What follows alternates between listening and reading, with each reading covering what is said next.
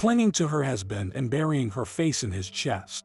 Tatiana froze on the platform. Derek looked around nervously, trying to avoid eye contact with his mother, who stood nearby, disapprovingly eyeing the bride. Tatiana could feel Miranda's gaze on her, but she couldn't do anything about it. The thought of Derek leaving for a whole month while she stayed alone with his mother in the house made her feel sick. She even felt nauseous.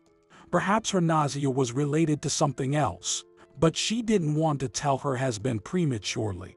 She needed to be absolutely sure first. Derek was leaving on a business trip. He worked as a mechanical systems technician and often traveled for work. Usually, it was just for a day or two, but this time, he had to go to another city for a whole month. Tatiana could barely hold back her tears because she didn't want to be alone for that long. Living with Miranda was peaceful, except for the fact that pleasing her was nearly impossible. She would nitpick and criticize Tatiana, whether it was about not washing the dishes properly, not mopping the floor well, or Derek not ironing his shirt correctly. In the mornings, her mother-in-law would casually enter their room, tapping her fingers on the door frame as she entered. "Why bother knocking if you're just going to come in immediately?" Tatiana blushed, pulling the blanket up to her chin. Miranda would silently approach the windowsill and water her beloved flowers. She loved her plants. After tending to them, she would sigh heavily and then bend down to pick up Derek's socks, which he had carelessly left by the couch. "Derek, your breakfast is getting cold," she would kindly remind him before leaving the room. Tatiana would hurry to wash up and set the table. In the beginning, she would wake up early and make scrambled eggs, omelets, or porridge herself. Miranda would watch with curiosity, wrinkling her nose in disgust at the sight of gray oatmeal with butter. "Porridge? Is that even food for a man?" she would say, sighing and placing baked potatoes with mushrooms and meat on the table. "Breakfast is the most important meal," Miranda would admonish, passing by Tatiana as if she were invisible. Derek seemed oblivious to the attacks on his young wife, and he would eat his mother's food with relish. "Two mistresses in the kitchen don't mix," Miranda declared as she sat next to her son, propping her chin with a bony fist and looking at him with affection, as though he were still a little boy. Tatiana felt like an outsider in her own home. While Derek would look at her apologetically, he didn't contradict his mother. "Derek, how about we rent a separate room?" Tatiana suggested one day, holding a towel in her hand. "Why?" her husband asked, puzzled. "I think it would be more convenient for us," Tatiana replied. "What's uncomfortable for you here? Live and be happy." "I won't give our money to strangers," Derek shook his head. The mother somehow found out about their conversation, waited for Derek to leave for 2 days, and then confronted Tatiana. "What kind of fantasy do you have? Why should my son abandon me and go away? Did I waste my entire life raising him? When you have your own children, then you can make decisions about them. But I raised Derek on my own without a husband, and now I have the right to his care and attention." Derek's father had been a driver and had died when Derek was 3 years old. Derek hardly remembered him. Miranda never remarried or dated anyone else. Tatiana met Derek at a dance club while she was in her second year of college. She was on her way to becoming an agronomist, excelling in her studies. But when she met Derek, her life took a different turn. Dancing, dating, kisses, evening walks by the river smoothly transitioned into late-night gatherings with love songs, Derek's warm and insistent hands, and his dry, wind-chapped lips. It all made her head spin and lured her into adult life. Still, Tatiana never allowed anything more. When he got upset, lit a cigarette, or turned away to satisfy, she would adjust her dress collar and whisper, blushing, "Don't be upset, Derek, I can't do that." And with a blush, she would lower her head, biting her lips swollen from kisses. "Can I?" Derek would bang his fist on the bench. Tatiana would flinch and feel guilty. But she wouldn't yield to Derek's persistent advances, enduring his dissatisfaction, knowing what it could lead to, although she loved him deeply. Since childhood, She had dreamed of someone like him, tall, with light hair, gray, slightly mocking eyes, and a dimple on his chin. He looked so much like his father, Miranda would proudly say, admiring her son. She considered Tatiana an attractive. Fiery red hair, meticulously shaped eyebrows, mermaid-like green eyes, and freckles on her nose. She would discuss Tatiana with her neighbors and call her a witch. Derek would have been happy if Tatiana didn't escape from his embrace by the river. But she was unyielding. Her lips trembled, tears welled up in her eyes, and she looked at him reproachfully, sobbing. "You've exhausted me," he exclaimed once. "Tomorrow, I'll introduce you to my mother, and we'll make an announcement." Tatiana couldn't believe her ears, but the next day, Derek did indeed meet her after her classes and took her home. When Miranda found out who her son was dating, she raised her right eyebrow in surprise and examined Tatiana from head to toe. What did Derek see in her? She's small, red-haired, still freckled, blushes and pales, a gray mouse next to her handsome son, but she's marked for marriage. They celebrated the wedding at home. On the groom's side, it was attended by his mother's friends and his son's friends, while on the bride's side, only a couple of her college friends were present. Tatiana wanted to invite her entire class, but Miranda was against it. "Maybe you'd like to order a restaurant as well." Tatiana lowered her gaze, blushed, but held back her tears. It seemed like the whole wedding was on Derek's dime. Her parents couldn't help her in any way. Who could help them? They remained in a small, dusty town from which Tatiana had escaped to get an education and live independently. She disliked mentioning her parents, and if the conversation came up, she tried to change the topic as quickly as possible. Her parents drank heavily. Initially, it was only her father who drank, and her mother would fight with him and pour his vodka into the flowers on the windowsill. Her father would start scandals, threatening to harm anyone who crossed his path. The plant eventually fired him due to his drinking, but her mother continued to work as a janitor at the hospital. She would come home after lunch, her eyes gleaming with joy, because 2 bottles clanked in her bag. Beer for her husband and vodka for both of them. Her husband would meet her with a languid and sulky look, but within half an hour, he'd feel better, and the drunken conversations and fights would begin, often escalating into brawls. The next morning, her mother would cover the bruise under her eye with trembling hands and reluctantly head to work. There were no other sources of income. Tatiana counted the days until her final exams. She had long planned to leave, had made arrangements with her friend Sandra, but Sandra had failed her exams and didn't get into college. Tatiana, on the other hand, had aced everything. She enjoyed her studies until she met Derek. It was he, her newlywed husband, who insisted that she quit college. "Well, Derek," Tatiana almost cried, "I only have 2 more years left. An agronomist is always in demand, and they get a decent salary. Am I unable to support my wife?" Derek responded, "What do you need this education for? A wife should stay at home, waiting for her husband. Do you think I'll cook for myself?" Derek didn't mention that his mother had also insisted on Tatiana quitting college. He heeded his mother's words and issued an ultimatum: either him or college. Tatiana cried but agreed. Thus, she became a captive in her mother-in-law's house. Derek was at work all day, and she was locked up with Miranda. At first, her college friends came to visit, but Miranda quickly drove them away, so they lived for almost a year. Tatiana resigned herself to becoming a housewife. In the evenings, she welcomed her husband home from work, brought a clean towel to the bathroom, and set the table. The only thing she wasn't allowed to do was cook. Miranda believed that Tatiana didn't know Derek's preferences and would prepare everything tasteless and insufficient. Tatiana tried to protest, but Miranda gave her a stern look and immediately lay down on the bed with a wet towel on her head. "Tatiana, my mother is elderly. There's no need to upset her," Derek reproached his wife on the same evening. "But Derek, listen to her. She won't give you bad advice. You should appreciate it when someone takes care of you." He turned to the wall and fell silent, while Tatiana swallowed her tears, remembering how easy and fun it was to live in the dorm with her friends. She was her own boss. No need to hide or tiptoe past her mother-in-law's room.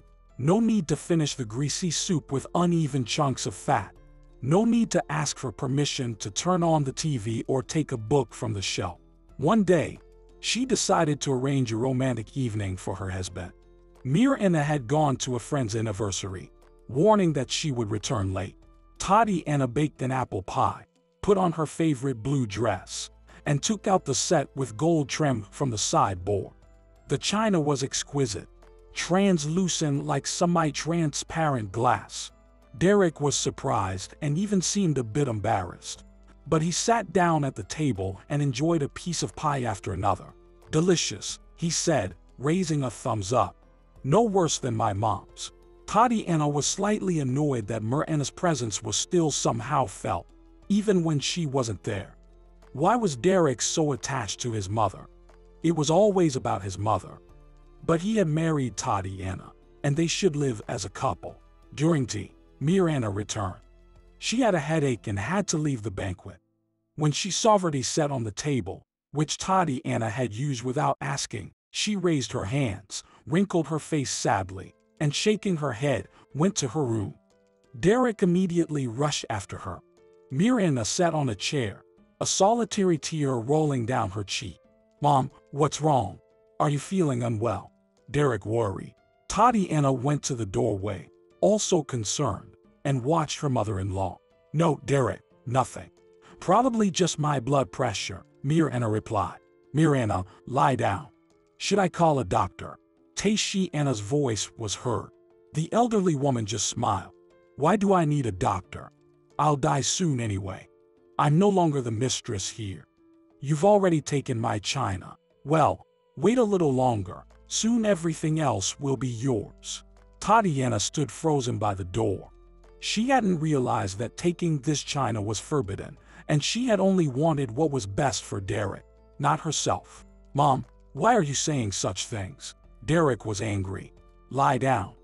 Where are your pills?" "Tatiana, bring the first aid kit." He spent the entire evening next to his mother, and Tatiana, like a leper, hid in her room. The next morning, the disgruntled Derek wouldn't speak to her. Miranda, who had recovered, fed him breakfast and saw him off to work. Tatiana remained secluded in the depths of the hallway. Derek didn't even look at her. After a few minutes, her mother-in-law appeared from the kitchen, holding half of the apple pie. "I had a piece of it, way too much sugar. No one's going to eat it, so I'll throw it away. Besides, it's already dried up," Miranda complained. "The entire pie ended up in the trash. Oh, by the way, my late husband gave me this china. It's very dear to me." Tatiana listened carefully, but couldn't understand what her mother-in-law held dear, the china or her husband. "Probably both. On one of the cups, I found a crack," Miranda continued to grumble. "If you're going to use something that doesn't belong to you, please be careful. I haven't bought a single cup or spoon for this house. I don't want to see my things broken." Tatiana shook her head in frustration. Her cheeks burned with anger, and tears welled up in her eyes. But she didn't want to cry in front of her mother-in-law. "That's why you should appreciate what's been earned by others. So they live." Sometimes, Tatiana, listening to the sounds from the kitchen where Miranda was in charge, sadly thought she had made a mistake by agreeing to drop out of college. No profession, no prospects. But when the evening came, and Derek returned from work, her heart would skip with joy. She would rush to him, help him take off his jacket, and offer a fresh towel. Derek would awkwardly push her hands away, but the look in his eyes showed his contentment. One day, Derek came home with flowers, just simple chrysanthemums, but they looked like a luxurious bouquet to Tatiana. She raised her eyes to him, full of love and tenderness, which left Derek stunned. He lowered his lashes, made a coarse joke, but Tatiana didn't notice. She put the flowers in a vase on the windowsill and would approach them throughout the evening, burying her nose in the snowy white petals and touching them with delicate fingers. Such moments assured Tatiana that Derek loved her deeply. He rarely talked about it. Well, that's just how he was, a man of few words who didn't read books about love. Miranda didn't allow Tatiana into the kitchen, but she dumped all the other household chores on her. She was obsessive about cleanliness to the point of absurdity, so the windows were cleaned every 10 days or after each rain. Floors were mopped daily. Dust was wiped every day, and mountains of laundry and dishes became Tatiana's routine. However, no matter what Tatiana did, she couldn't please Miranda. Sometimes her mother-in-law would dramatically grab a bucket and a cloth herself and, grumbling and groaning, start cleaning the impeccably clean floor after Tatiana. "You can tell right away that your mother never taught you anything," she would complain.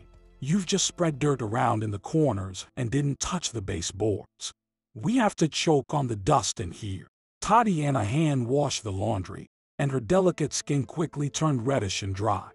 Derek left her with almost no personal spending money. He handed everything over to his mother, and Tatiana didn't dare to ask for anything. The washing machine was rarely used, only when there was enough bedding to justify it. And what help did it offer, really? Tatiana still had to rinse everything by hand, filling a large bathtub with water, then hanging the laundry on the balcony by herself, followed by the inevitable task of ironing. Miranda personally inspected every stack of clothes. Heaven forbid she finds a wrinkle or fold that would result in her plugging in the iron again. "Tatiana, can you do anything right?" She shook her head, looking at Tatiana with a mixture of pity and disdain. By the end of the day, Tatiana was so exhausted that all she dreamed of was lying down. Only Derek's return from work and their occasional evening walks brought her joy. When she saw her husband, her exhaustion disappeared, and her legs and arms felt light. Derek was her refuge, her breath of fresh air, and now he was leaving for an entire month. And she might be pregnant. She hadn't told anyone yet. She decided to see a doctor first, and then share the news with Derek when he returned. He had been talking about having a son for a long time. Tatiana felt a bit hurt. What if it's a daughter? But she reassured herself, he'll love her too. How could he not? The train had departed, taking Tatiana's happiness with it, and she stood on the platform, staring at the tear-blurred tracks. The intertwining, glistening rails stretched out, carrying passengers away and leaving behind somber farewells. Miranda touched Tatiana's shoulder. "Let's go. Everyone has seen your little show," she said. Tatiana followed her, feeling an invisible thread unwind from her heart. It twanged, crackled, and stretched out behind Derek, as if unraveling a knitted scarf. Derek took away a piece of her soul. It ate, it burned, and it ate. Only the thought of the baby warmed her. Tatiana smiled and gently touched her belly, which housed the tiniest grain. She wondered what he would be like. Small, like a little seed. How she and Derek would love their child. Tatiana felt less lonely. She wanted to share her joy with someone. So she decided to write to Justin, her old school friend. Their classmates had teased them about their friendship, thinking it was more than that. But they never paid it any attention. They truly were friends, helping each other with schoolwork. Tatiana wrote essays for Justin, and he translated things from German for her. He even brought sandwiches for both of them. He knew about Tatiana's life, but they never discussed it. Instead, he tried to create moments where she could forget about her cold, dirty shack, her drunken parents. Justin's parents liked Tatiana. Catherine, his mother, always set a place for her at the table, and his father, Patrick, engaged her in literary discussions, treating her as an adult. Their home was always warm and welcoming. After high school, Justin joined the Navy, but Tatiana continued writing to him. He would write back, sharing stories about his Navy service. After returning, he lived and worked in the same city Tatiana had left. Their correspondence had nothing inappropriate. But just to be safe after getting married, Tatiana had asked him to write less frequently. "Is your husband the jealous type?" Justin had joked between the lines. But Tatiana was not afraid of Derek. She was afraid of Miranda. If Miranda saw letters from another man, it would surely lead to a scandal. Justin had recently informed Tatiana that he had met a nice girl, and she was genuinely happy for him. It so happened that this young man had been her best childhood friend, and Tatiana could confide in him about many of her feelings. She knew he would listen without judgment and always offer sensible advice, which is why she wanted to share this important news with him. She felt she didn't matter to her mother or her father, but only Justin could genuinely be happy for her. Of course, it looked strange from the outside, but Tatiana had to let go of many things: her education, her career, her classmates, but she couldn't bring herself to sever the ties with her childhood friend. It was unseemly, unbecoming, and they had been friends for almost 10 years. She felt her mood improve. Nothing, Tatiana thought. Time will pass quickly, and I won't even notice. The next morning, she stopped by the post office. Justin's letter had been waiting for her for several days, and it held pleasant news he would be passing through their city in a few days, staying at a hotel for 2 nights before continuing his journey. Tatiana was thrilled. She would have time to chat, and Justin could also fill her in on their other classmates. She was completely out of the loop since her departure. She read the letter at the post office and paid no attention to the woman with a flushed face struggling to cram a large box into a wheel bag. That evening, Miranda ran into her old friend Jesse. "Derek left. Looks like he's already writing to you," she said after the initial greetings.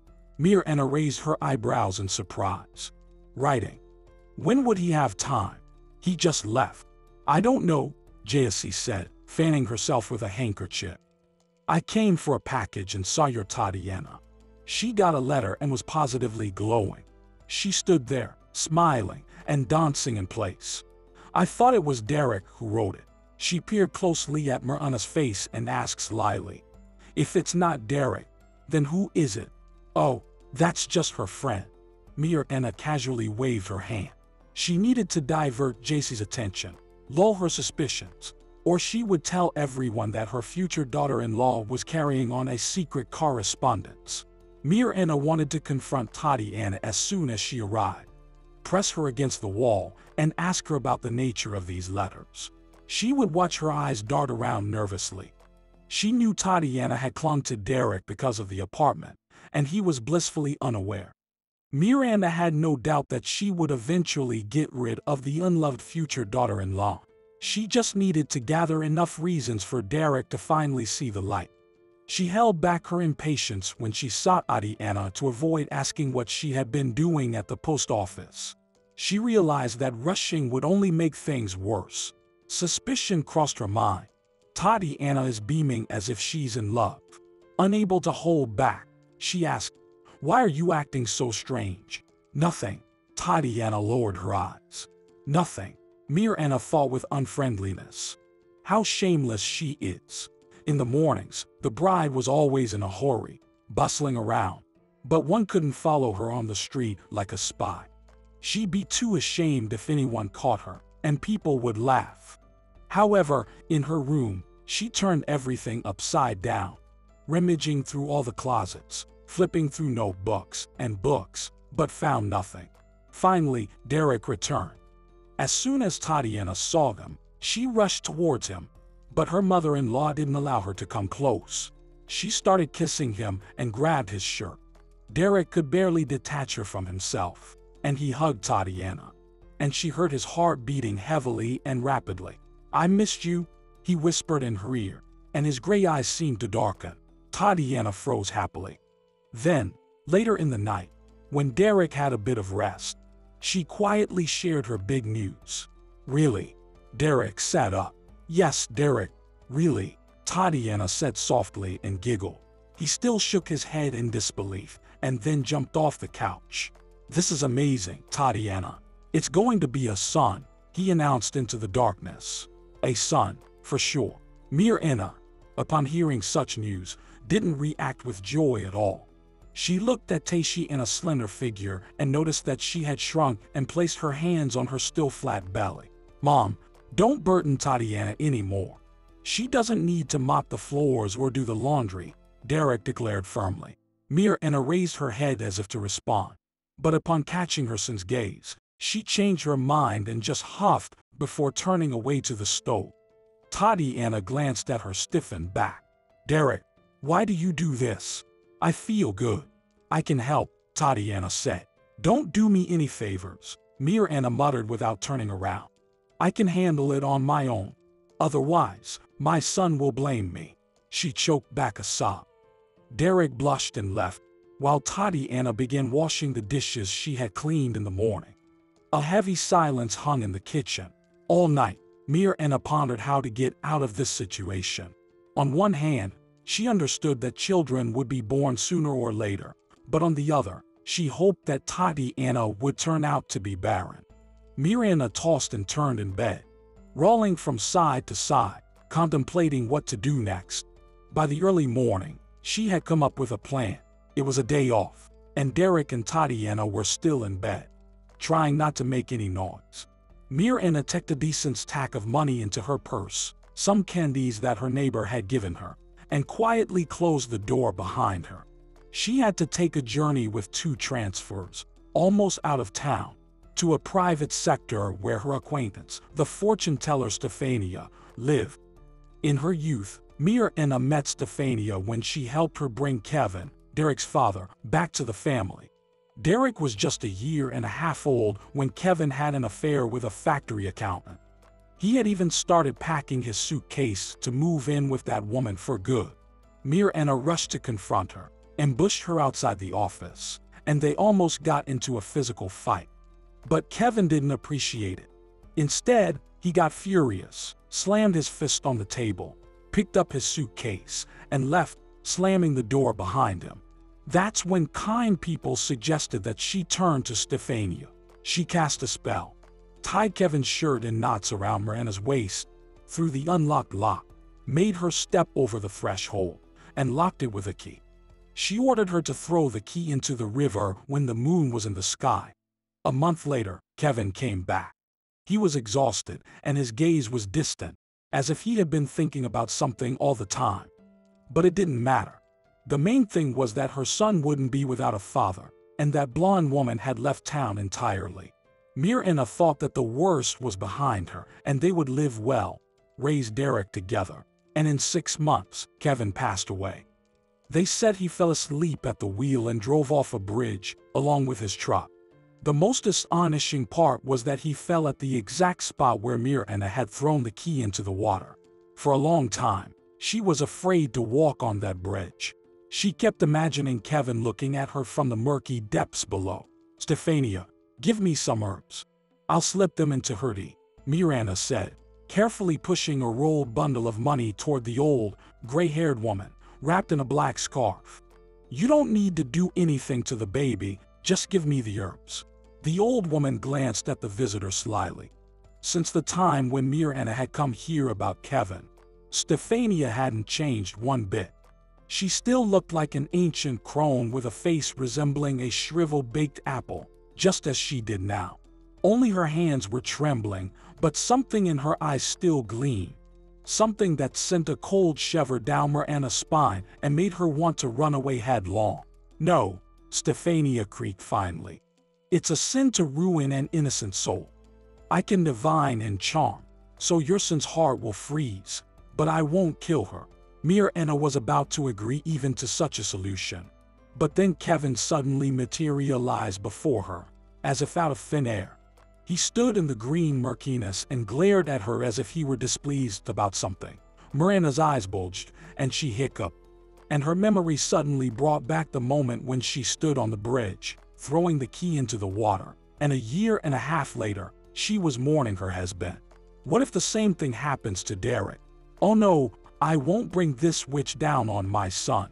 I can handle it myself." The vision of her deceased husband disappeared as unexpectedly as it had appeared. She stumbled upon Stefania's piercing gaze. Her hand involuntarily dropped onto her lap, and her legs grew weak and unsteady. "Go away," the witch muttered. "I won't deal with you. Take the money." Miranda slowly got up, silently collected the bills, and left. She felt relieved once she was at the bus stop, as if she hadn't even noticed how she got there. Her head was throbbing, and she held a purse from which a box of chocolates was sticking out. Miranda looked around hesitantly. Was she really at Stefania's? It felt like it was all a hallucination. No, she had been there. The money was still clutched in her sweaty palm. She rubbed her forehead with her fingers and winced. I'll walk. Maybe the headache will go away, she said to herself. Miranda walked briskly with her skinny, sinewy legs, continuing to think about her situation. Jessica, her friend's daughter, had been on her mind for a while. She was smart, beautiful, and had graduated from college, and now she was working at an instructional bureau. She would be a great match for Derek. A good family, Derek knew it. But he was in love with Tatiana, and she was pregnant. Her irritation with her son was mounting. Tears welled up in Miranda's eyes due to the injustice, and she quickly wiped them away with her fist. It was impossible to accept that besides the detested fiancé, there would now be diapers and a baby's nocturnal cries in her home. They had lived so well with her son, and Tatiana had ruined everything. Derek still had to go on business trips for a day or two, and he couldn't refuse because he really wanted to get promoted to head of the department. What? He would say during dinner. I need to earn money for our son. He deserves the best. Need a bicycle? We need it. A moped? We need it. And a car when he's 18. Tatiana laughed, rocking her round belly. What moped? What car? He's still a little boy. I won't raise a mama's boy. A guy needs technical skills, Derek replied. Start with buying a toy car, Derek. And what's with all this talk about a son? What if it's a girl, a daughter? Derek looked at her with cheerful amazement, as if his wife had said the most absurd thing. No, it's going to be a son, and we'll name him James. He pulled Tatiana closer to him and pressed against her taut belly, starting to speak as if addressing the baby inside. James, how are you in there? We'll be playing soccer soon. Tatiana smiled happily. Tatiana was due to give birth in the winter, in December, and for now, she was savoring her condition and dwelling in her own world, as every expecting woman does. Over these months, Derek had become gentler and more affectionate, even though he tried to hide his feelings behind a facade of roughness. Miranda remained mostly silent, and the sight of Tatiana's belly didn't bring her joy or warmth. She felt nothing for her yet-to-be-born grandchild. Often, Miranda would lock herself in her room and cry out of helplessness. She wondered if fate would take pity on her suffering and help her get rid of this girl with her offspring. She was sure that Derek would forget Tatiana the very next day after her disappearance. In November, the first snow fell.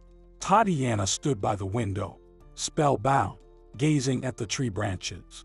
She caressed her belly, listening to the baby's movements. For some reason, she even thought that she was carrying a baby boy, as he was too restless, moving day and night. Sometimes he would kick so hard in her belly that a tiny heel and even toes could be seen through the stretched, drum-like skin. Tatiana marveled and called her husband over. Derek was afraid to touch it. It was so amazing to think that a whole person was inside. Tatiana moved cautiously on the streets. The sidewalks and yard pathways sparkled with frost and frostbite. Even Miranda grumbled that her future daughter-in-law was determined to fall and harm herself and the baby. However, Tatiana continued to walk a lot, breathing the chilly, crisp air scented with the fragrant leaves, catching fluffy snowflakes on her eyelashes, imagining how she would build her son's first snowman next year. She wasn't afraid of childbirth. In fact, she eagerly awaited the days when she would finally hold her baby in her arms. The only thing she didn't want was to be in the hospital for Christmas. She wished to give birth before the holidays, celebrating Christmas at home, just the two of them. Well, not just the two of them, of course, but the four of them, with her mother-in-law. Tatiana remembered how Justin had visited in the spring, and it warmed her heart. They had talked a lot. She asked about his girlfriend, and he not only told her about her, but also about his classmates, what they were doing, where they were. Some girls had gotten married, and some had even had children. Named him Kelly, Justin had seriously advised. Tatiana laughed and shook her head. "I'll consult with my husband." Mid-December arrived. Snow had fallen in fluffy drifts, and the streets were cleared by the plows every morning, generously sprinkled with sand. Children were having a great time, sledging down hills on cardboard sheets, building lopsided snowmen, constructing forts, and engaging in snowball fights. Everyone was looking forward to the most magical night, eagerly anticipating the appearance of gifts under the Christmas tree, candies, books, skates. The air was filled with the anticipation of the holiday. "No, you won't make it to Christmas." An elderly doctor shook her head in the consultation room. "So, rejoice. You'll celebrate it at home with your husband and your daughter." Tatiana looked surprised. How could the doctor know? What about her son? Derek had already convinced everyone that James would be born, even buying a blue stroller. She jokingly told him to get a green one, just in case, if they ever have a girl. The doctor was probably just making fun. The doctor placed a stethoscope on Tatiana's belly, listened attentively, and weighed her. "Take all your documents with you, just in case, even if you're just going to the store." "Got it," she said. Tatiana nodded and clutched her papers with test results, examinations, and recommendations.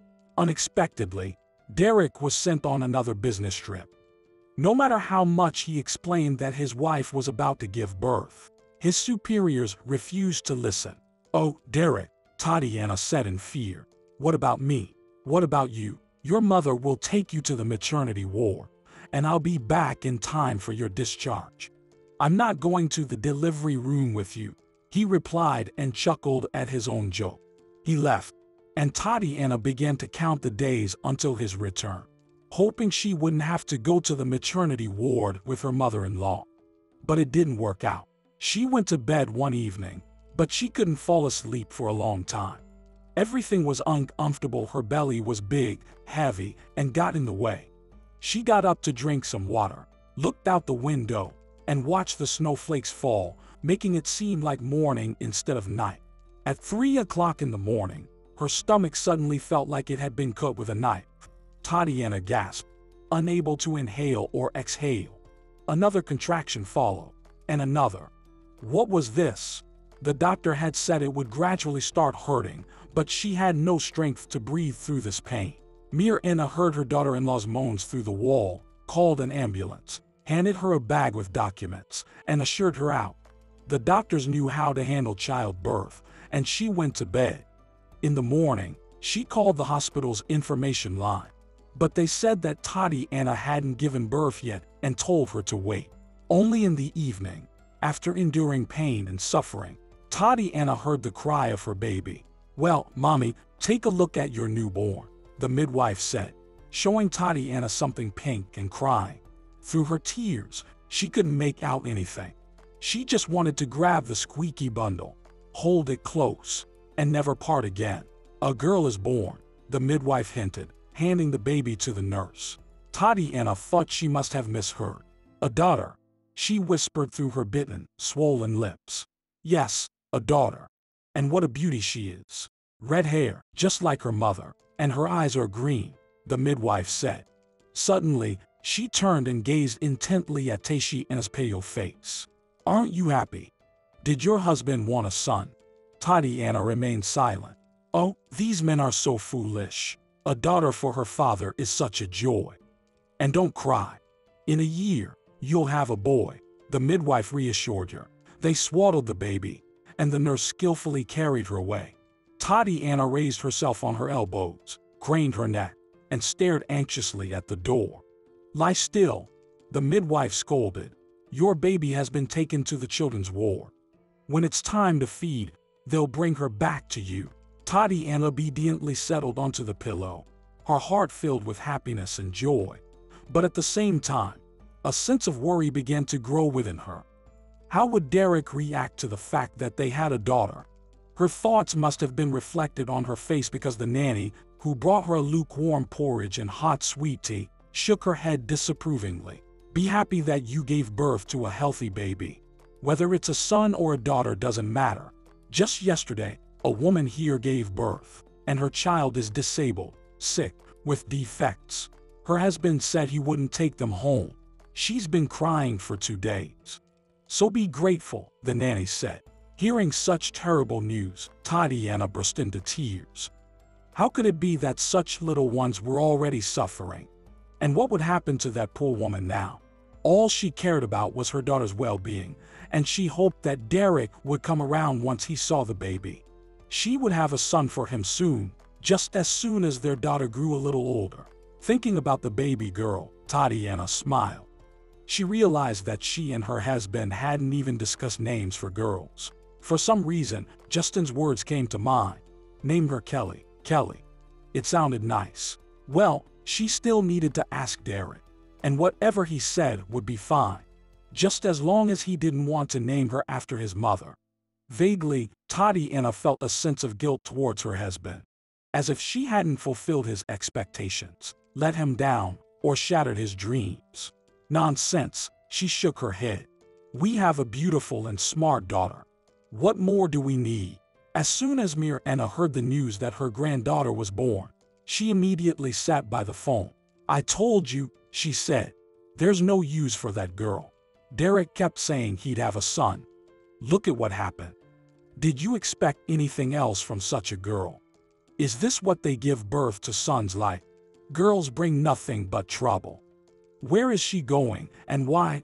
A son would always help his parents. What a disaster, a disaster. Maybe it's for the best. Miranda brightened up. Derek will be upset and angry. The important thing is to support him and make him think that Tatiana is to blame for everything. We have to turn him against her. For now, she had to put together a package to send to the hospital, so no one would accuse her of not visiting her daughter-in-law. Miranda sighed and began to figure out what to send and how to pack everything neatly to avoid spills and breakage. She decided to wrap everything in a large terry towel she remembered was in Derek's room, on the top shelf in the closet with the bed linen. That's where she found the letter by chance. She placed a stool under the shelf and, climbing onto it, reached her hand under the stack of blankets and sheets. Underneath the blue, large towel lay several envelopes, and many of them scattered around the room. Miranda's heart leaped with joy.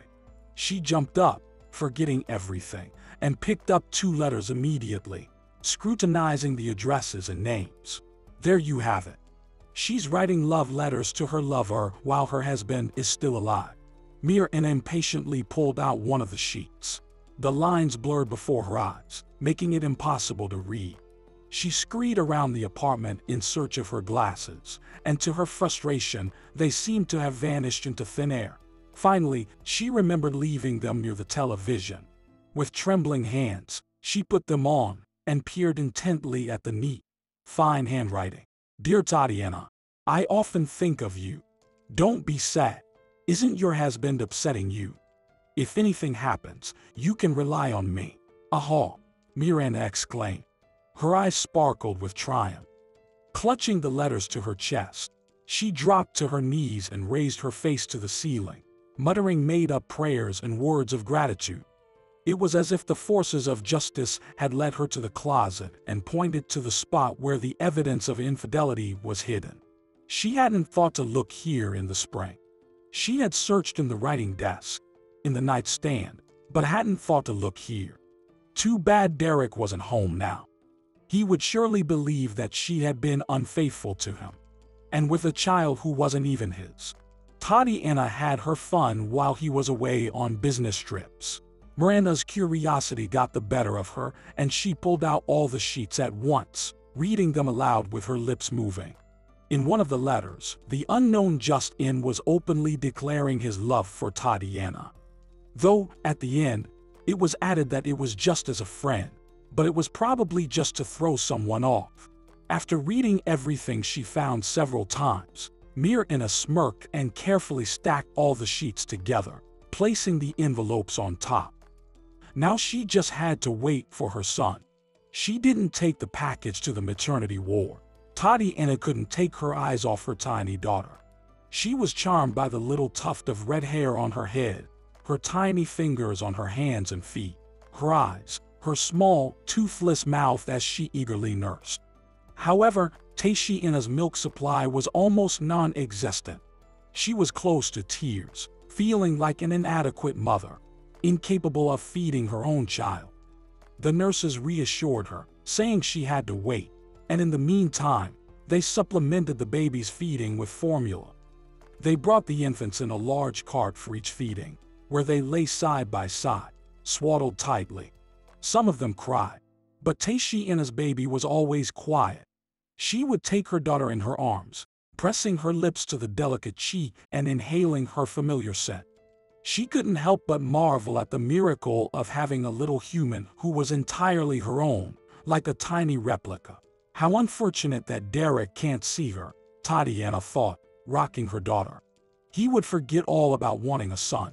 She was eagerly awaiting a package from her mother-in-law. But for some reason, Miranda hadn't come. Derek returned from his business trip a day before the discharge. As he walked home, he felt a sense of anxious anticipation, reassuring himself that everything was normal. Of course, Tatiana had just given birth. His mother opened the door, and by her expression, Derek immediately knew that something was wrong. "What's wrong with Tatiana? And the baby?" he asked, rushing into his room without taking off his coat. His room was empty, and there was only a stack of papers with envelopes on the nightstand. "Where is she, Mom?" Derek asked, looking at her with concern. Miranda bit her lip. "She didn't even greet you. Tatiana gave birth to a daughter the day before yesterday. They're supposed to be discharged tomorrow. A daughter. Where's the son? You should know better." Miranda smirked. "You can't see beyond the tip of your nose." She let out a heavy sigh and turned away. But out of the corner of her eye, she kept watching how Derek would react to her words. He clumsily shuffled near the door, went back into the hallway, and hung his jacket on the coat rack. "A daughter," he muttered to himself. "How can this be? I told everyone it would be a son.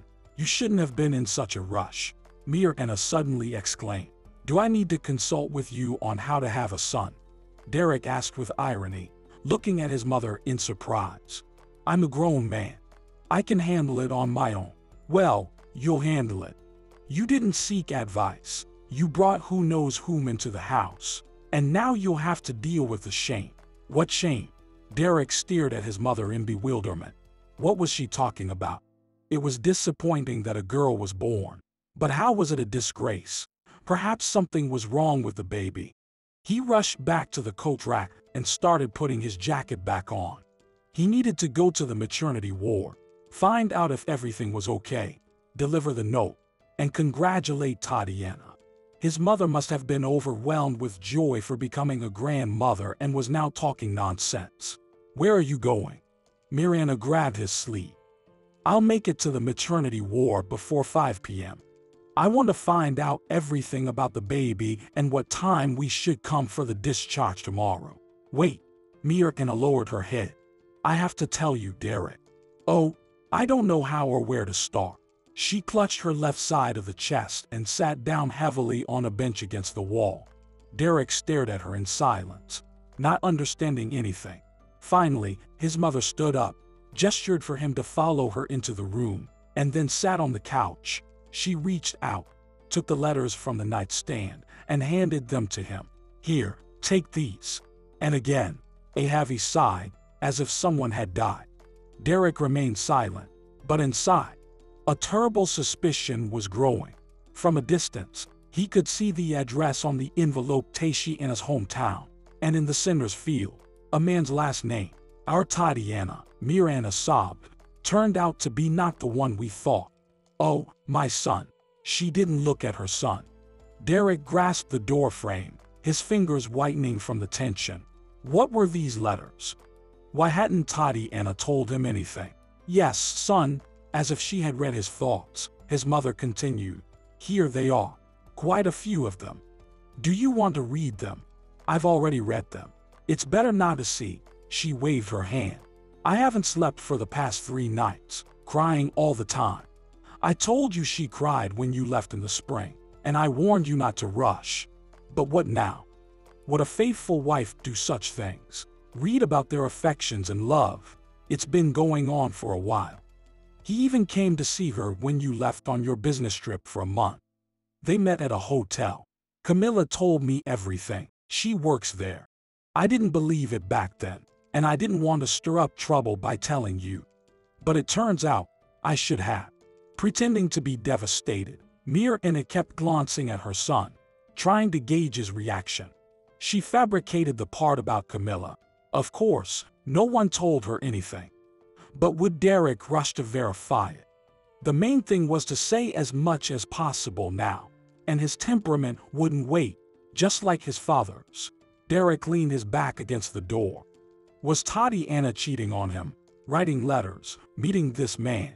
He recalled their parting at the train station in the spring when Tatiana was in tears. It seemed like she rushed to that man right after that. What about the child? She had just told him about the pregnancy after he left on his business trip. Miranda could tell what was going through her son's mind. She lowered her gaze and almost whispered, "Think about it, son. Is the child yours or not?" Derek's vision turned white. In anger, he hit the door frame with his fist, leaving a dent in the white paint. Blood appeared from his broken knuckles. Miranda gasped, covered her mouth with her hands, but then quickly composed herself and rushed to her son. "Derek, son, stop it. It's a good thing it's all come out. Why should we raise someone else's child? Let her go to that guy of hers." Derek grabbed his hair. He was terrifying to look at. He roared and shook his head, then raised his bloody knuckles and stared at the letters.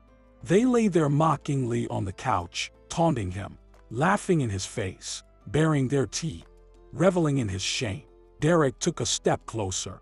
Harmless sheets of paper filled with a small handwriting appeared to him as a tangle of venomous snakes.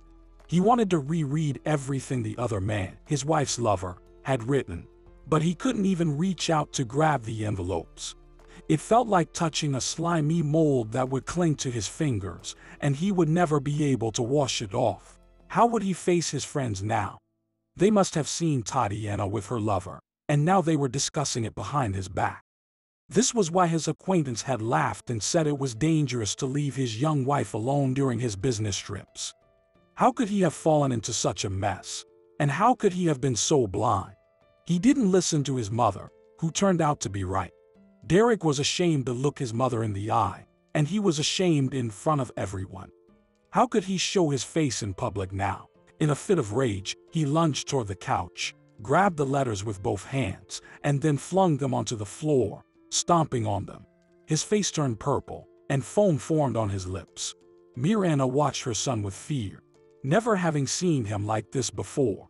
Derek roared again and fell to his knees. He grabbed the crumpled and torn pages, tearing them into small pieces. Soon, the entire floor was covered in scraps of paper. The only sound in the room was the man's labored breathing. After a minute, he got up, shook his hands, and walked to the hallway. Miranda hurried after him. "Derek, where are you going?" But her question went unanswered. Only the entrance door slammed shut with a loud crash. Miranda sighed, and a joyful smile lit up her face. It seemed that everything had worked out. She crossed herself several times, but it was too early to relax. Tatiana might try to complain to him or use their child to manipulate him. Hopefully, Derek would remain firm. She went to the kitchen, grabbed a broom and dustpan, returned to the room, swept the paper scraps into a pile, and then threw them away. For good measure, she also put on her coat and took the trash bin outside. The white paper fragments whirled in the air before landing on potato peels and other harmless leftovers, carrying away their secret and leaving no chance for exoneration. "Tatiana, where are your relatives?" shouted the nurse, peering into the room for the third time that morning. "Your discharge time is almost up." Tatiana shrugged in dismay. She couldn't answer. Has Derek become so upset that she gave birth to a daughter instead of a son, to the point where he won't even talk to her now? What should she do now? She stumbled back to her room and sat on the bed. Around her, there was hustle and bustle as neighbors paraded one by one to the ground floor, where a smiling nurse handed each day's new father a bundle. The only difference between the bundles was the ribbons. Some were pink, and others were blue. Tatiana, what's your decision? Are you ready to be discharged? Tatiana looked up. The impatient nurse was waiting for her response. Yes, Tatiana replied. But no one can pick me up. My husband went on a business trip, and he was called away urgently. There's no one else available, so I'll go home by myself. Tatiana turned betrayed, feeling like her on-the-spot lie was visible to everyone. However, the nurse simply nodded and hurried to the pediatric ward to prepare the baby. But how will I get there? Tatiana thought anxiously. It's freezing cold outside, and there's so much snow. She remembered that there was a bus stop near the maternity hospital, and a bus that went in their direction. After half an hour, the nurse returned, cradling the tiny face of the newborn in her arms, wrapped in a thick blanket. Tatiana cautiously peered inside. Her daughter was asleep, her long eyelashes forming a semicircle. Suddenly, the baby wrinkled her tiny face and yawned but didn't wake up. Carefully, Tatiana descended the stairs, and she wasn't used to carrying a child, so she was afraid of stumbling. Tatiana's throat tightened, and tears welled up in her eyes. This wasn't how she had imagined this day. Derek should be the one to carry their daughter, and she would stand beside him, proud and happy. But none of that was happening, and it was also inexplicable. The bus took a long time to arrive. Tatiana huddled behind the shelter's tin wall, shielding herself from the wind, constantly watching the road. She felt cold, but only thought about keeping her baby from getting sick. It's okay, she tried to reassure herself. It's all right. I'll be there soon, and everything will get sorted out. Oh, Derek will scold me for coming in this cold by myself. Finally, the right bus pulled up. Tatiana sat by the window, cradling the large, awkward bundle in her arms. The conductor shook her head disapprovingly. Where are these young mothers going in such cold weather? I feel sorry for the child. Tatiana stared out the window, pondering why neither Derek nor her mother-in-law had come to pick her up. She walked cautiously through the courtyard, as if carrying precious crystal, yearning to enter her home, free her tired arms, and have a cup of hot tea, preferably with milk. The bundle was still quiet, but Tatiana knew her daughter was due for a feeding. She would soon wake up and start making gentle noises. The familiar door was in sight. Tatiana breathed out and, pressing her shoulder against the door frame, pressed the doorbell. A melodious chime echoed from inside. After a minute, footsteps approached, and the door swung open. Standing in the doorway was Derek, his gaze cloudy, his hair disheveled, and a burnt-out cigarette clinging to his lower lip. Seeing Tatiana, he raised his eyebrows in surprise, then grinned. You've shown up. His breath smelled strongly of alcohol, and Tatiana recoiled in horror. Memories of her drunken father and his constant complaints and shouting flooding back. Derek, let me in. I'm really tired, Tatiana whispered, her strength failing her, as she tried not to burst into tears. Derek snorted and swung the door wide open, then retreated further into the apartment. Tatiana stepped inside. Miran appeared out from the kitchen and, upon seeing her daughter-in-law with the baby, recoiled as if she had encountered a ghost. A look of disgust briefly flickered across her face. Tatiana kicked off her shoes. The bundle on her arm made a fuss as she tried to settle her daughter. Struggling to remove her coat, Tatiana wearily headed for the living room. Her mother-in-law followed. She positioned herself by the door, folding her arms across her chest, as if prepared to watch an intriguing performance. Derek, swaying slightly, stood in the center of the room. Tatiana arranged the bundle right on the couch and began to unwrap it. She needed to wash her hands, but she was afraid to leave the baby alone with her husband and mother-in-law. One was clearly inebriated, apparently celebrating the birth of his daughter, and the other watched her as though she were a stranger who had walked in off the street.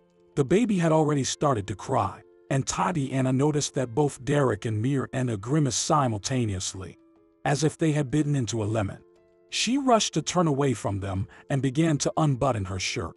She couldn't explain why, but she felt oddly self-conscious, as though she was under the scrutiny of curious, unfamiliar eyes. The baby eagerly latched onto her breast and quieted down for a moment. Soon, she cried again, clearly indicating that there wasn't enough milk. I need to supplement her feeding, Tatiana thought desperately. We need formula, but where can I get it? She looked at her mother-in-law with a pleading expression, but only received a cold and indifferent gaze in response. Dealing with Derek was futile today. Miranda, could you please go to the store? Tatiana asked, her eyes filled with desperation. I have very little milk. And the baby? No, her mother-in-law interrupted, casting a look at her son, as if seeking his support and approval. Without saying anything more, she turned away and, without looking at her daughter-in-law or her granddaughter again, went into the kitchen. Tatiana continued to rock the baby, hoping that she would warm up and fall asleep, but the child remained inconsolable. Her crying only grew louder. For heaven's sake, calm her down already, Derek snapped, slamming his fist on the table. Tatiana fell silent in fear, but continued to rock the baby. She couldn't understand what had happened during the 5 days she was away. Why was there such an outpouring of anger and irritation from the moment she stepped inside? In short, wrap her up again, Derek coldly pointed at the baby, and leave. Just go back where you came from. Tatiana felt like she must have misunderstood something. Her heart sank, beating deep within her abdomen, causing a persistent and unsettling fear. Derek, what are you saying? She murmured, her lips almost lifeless. This is your daughter. My daughter, you say? Derek replied with a malevolent smirk. Get out of here. He angrily pushed a chair aside with a crash and clumsily walked past his wife. Tatiana recoiled as his hatred crashed down on her, suffocating her like an avalanche. The baby had grown tired of crying and fallen asleep, but Tatiana, motionless, sat on the couch, staring off into space. She was afraid to leave the room and confront the situation. Maybe it's just because he's drunk, she consoled herself. He'll sleep it off, and tomorrow he'll apologize. He couldn't have meant what he said, right? Where could she even go, especially with such a little one in her arms? Tatiana was extremely thirsty. A cup of tea or even just a glass of water was tantalizing, but she lacked the strength to go to the kitchen. No, I need to calm down. Otherwise, the milk will run out, Tatiana thought, glancing at her daughter. The baby slept soundly, her little face looking hurt by the world. Tatiana's heart ached, almost to the point of tears. She had looked forward to her pregnancy and the day when Derek would hold his daughter and they would choose her name, all the while taking walks together with the baby carriage on weekends. But now, all her dreams had crumbled like a fragile sand castle washed away by the tide. The door creaked open with a loud groan, and Miranda peered into the room. Tatiana looked up at her. Miranda remained silent for a moment before speaking. You, Tatiana, definitely shouldn't go anywhere right now, she said. But know this, we're giving you 3 days to leave this house. By the weekend, that is. Please, what's going on? Tatiana said in a hushed voice. Could you at least explain? I don't understand. Tatiana's eyes welled with tears, and a shadow of sympathy crossed Miranda's face. But within seconds, her gaze turned stern once more. It would have been better to shed tears earlier, my dear, when you were writing those letters and meeting your lover while your husband was still alive. But now, well, what's the use? Tatiana stared at her mother-in-law in disbelief. What lover? What was she talking about? She had always been in Miranda's presence. Suddenly, a suspicion lit up in her mind. Just then, Miranda must have found the letters and said something to Derek. She needed to explain herself to him and show him their correspondence. There was nothing suspicious in those letters. She'd obey, apologize for not revealing it earlier, and Derek would understand she didn't want to worry him. It was ridiculous to label Justin as her lover. She didn't want to explain anything to her mother-in-law. The important thing was to persuade Derek. Tatiana stood up abruptly. She didn't look at Miranda. Where are those letters? I will show them to Derek, and he will see that there's nothing in them like what you've made up." "I've made up?" Miriam exclaimed in disbelief. "I've made it up. Besides the letters, do you think I was the one running to that man in the hotel? Answer me, or are you going to keep pretending to be innocent? He's not just some man," Tatiana cried in despair. "He's Justin. He's a friend. He helped me when we were kids, almost like a brother to me. He came here for work, and we just talked. He's a classmate. He shared some news." "We know all about this news," Miranda said through pursed lips. "First, a meeting for news, and then," she paused for a moment and concluded, "then you turned out to be pregnant." Tatiana shook her head in disbelief. She seemed to have become numb from what she had just heard. With great effort, she finally parted her lips and whispered, "What are you saying? This is Derek's daughter. How can you? Aren't you ashamed? Should I be the one who's ashamed?" Miranda wondered, flashing a strange smile before preparing to leave the room. She added, "I showed your letters to Derek. He tore them up, so you won't be able to prove anything." The door closed quietly. Tatiana slumped onto the couch, overwhelmed by it all. Her head throbbed with pain. It appeared that Miranda had orchestrated this deliberately. The satisfaction on her face was evident. The only way to rectify this was to talk to Derek. In the morning, when he was sober, she would tell him everything. He would believe her and understand that he had been misled by his mother. The night felt like an eternity. Tatiana listened attentively for her daughter, waking up at even the faintest of her cries. When everyone was asleep, she cautiously made her way to the kitchen to brew some tea. She filled a 3-liter pot and brought it into the room. She longed to take a shower. Her skin and hair seemed to carry the scent of the hospital. However, the running water would make noise, potentially waking up her mother-in-law and Derek, leading to another scandal. It was best to wait until morning and try to talk to her husband in private. In the morning, the door creaked softly, and Derek appeared in the room. He approached the closet to get his things. It was probably time for him to leave for work. "Derek," Tatiana called out to him, "let's talk. What my mom told you, it's not true. Those letters, they're from a classmate, a childhood friend. We wrote to each other in a friendly way. You see, I didn't tell you because I was afraid you would be angry. Please forgive me, Derek. I didn't think it would turn out like this." She slid off the couch and approached her husband, trying to gently pat his shoulder. "You didn't think, huh?" Derek said. He shook his head in disbelief and added, "You didn't expect that, while I was away on a business trip, your friend would father your child." He turned around and stared at her with bloodshot eyes, his face frightening. It felt as though he might strike her any moment. Tatiana recoiled in fear. Derek slammed the closet door with all his might and stormed out of the room. The baby woke up and started crying. Derek didn't return home that evening, and he was absent the next day as well. Instead, toward evening, Miranda visited Tatiana. "Tatiana, I hope you remember that you have to leave our apartment tomorrow morning," she told her. Tatiana remained silent, gently rocking her baby. It was challenging to soothe her daughter quickly, probably due to a lack of milk and Tatiana's own frazzled nerves. She had grown tired of crying and being humiliated. When the baby finally fell asleep, Tatiana began packing her things. She took out the stroller and folded blankets and clothes for her daughter. For herself, she packed a change of underwear and a warm sweater. Spring was still far off, and taking any more belongings made no sense. Where and how she would live now, Tatiana couldn't even imagine. She didn't have the money to rent a room, and there was no place that would accept her with a child.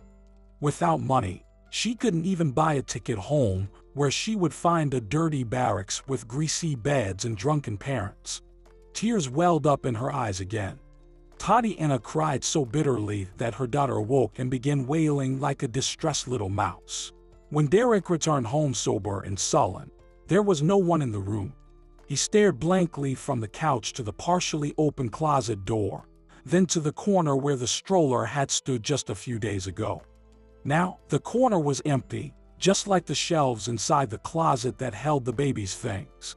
"Mom," Derek called out as he stepped into the hallway. Mirna hurried out of the kitchen, but when she saw her son, she stopped and casually adjusted her hair. "What's up, son? You scared me," she said. "Mom, where's Tatiana? Where? I mean, where are they?" Derek asked incredulously. "She left, Derek," Mirna replied as if nothing had happened. She left on her own."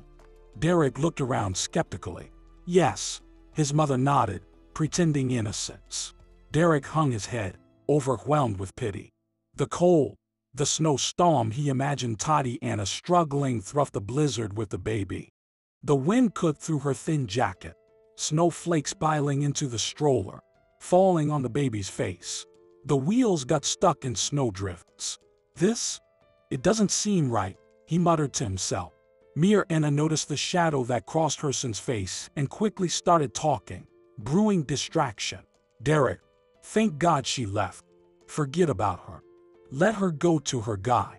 Without saying anything, Derek turned and walked into the room, firmly closing the door behind him. In the room, he threw himself onto the couch, buried his face in a pillow, and froze. Indeed, Tatiana was to blame. Otherwise, she wouldn't have left without trying to explain. She fled like a rat. He pounded his fists against the upholstery. He wished the events of the past few days would be erased from his memory. Tatiana walked along snow-covered streets, pushing the stroller in front of her. The only place where she might try to seek refuge was the dormitory of the technical school. Maybe the dorm manager, Debbie, would take pity on her and provide shelter for a while. The thought of sending a letter to Justin crossed her mind, but the idea of complaining and seeking help was so humiliating that she almost wanted to disappear. The heavy door of the dormitory opened with difficulty. Tatiana pushed the stroller into the small foyer of the old stone building with the last of her strength. The baby stirred and let out a faint cry. Tatiana removed her hat and rocked the stroller gently. The baby's cries alerted the night watchwoman, who peered out of the small window of her guard booth, where she had a table and a camp bed with an old blanket. "What do you want?" she asked in a deliberately stern voice. "This isn't a clinic. Why did you come here with a baby?" "Bro, it's me, Tatiana. Do you remember? I used to live in room 17 here," Tatiana said, leaning wearily against the windowsill. "Please, get Debbie for me. I need to talk to her." Tatiana's head was slightly spinning from exhaustion and nerves, but she tried to keep herself together. If Debbie refused her, she didn't know what she would do next. She was at the end of her rope. The past few days had merged into a long, nightmarish blur. She longed to wake up next to Derek and their daughter, relieved that it had all been a long, exhausting nightmare. Brooke bustled around and went to the staircase. The dorm manager lived on the second floor. A few minutes later, footsteps echoed in the foyer again, and the watchwoman reappeared with the dorm manager, a short, curly-haired woman named Debbie.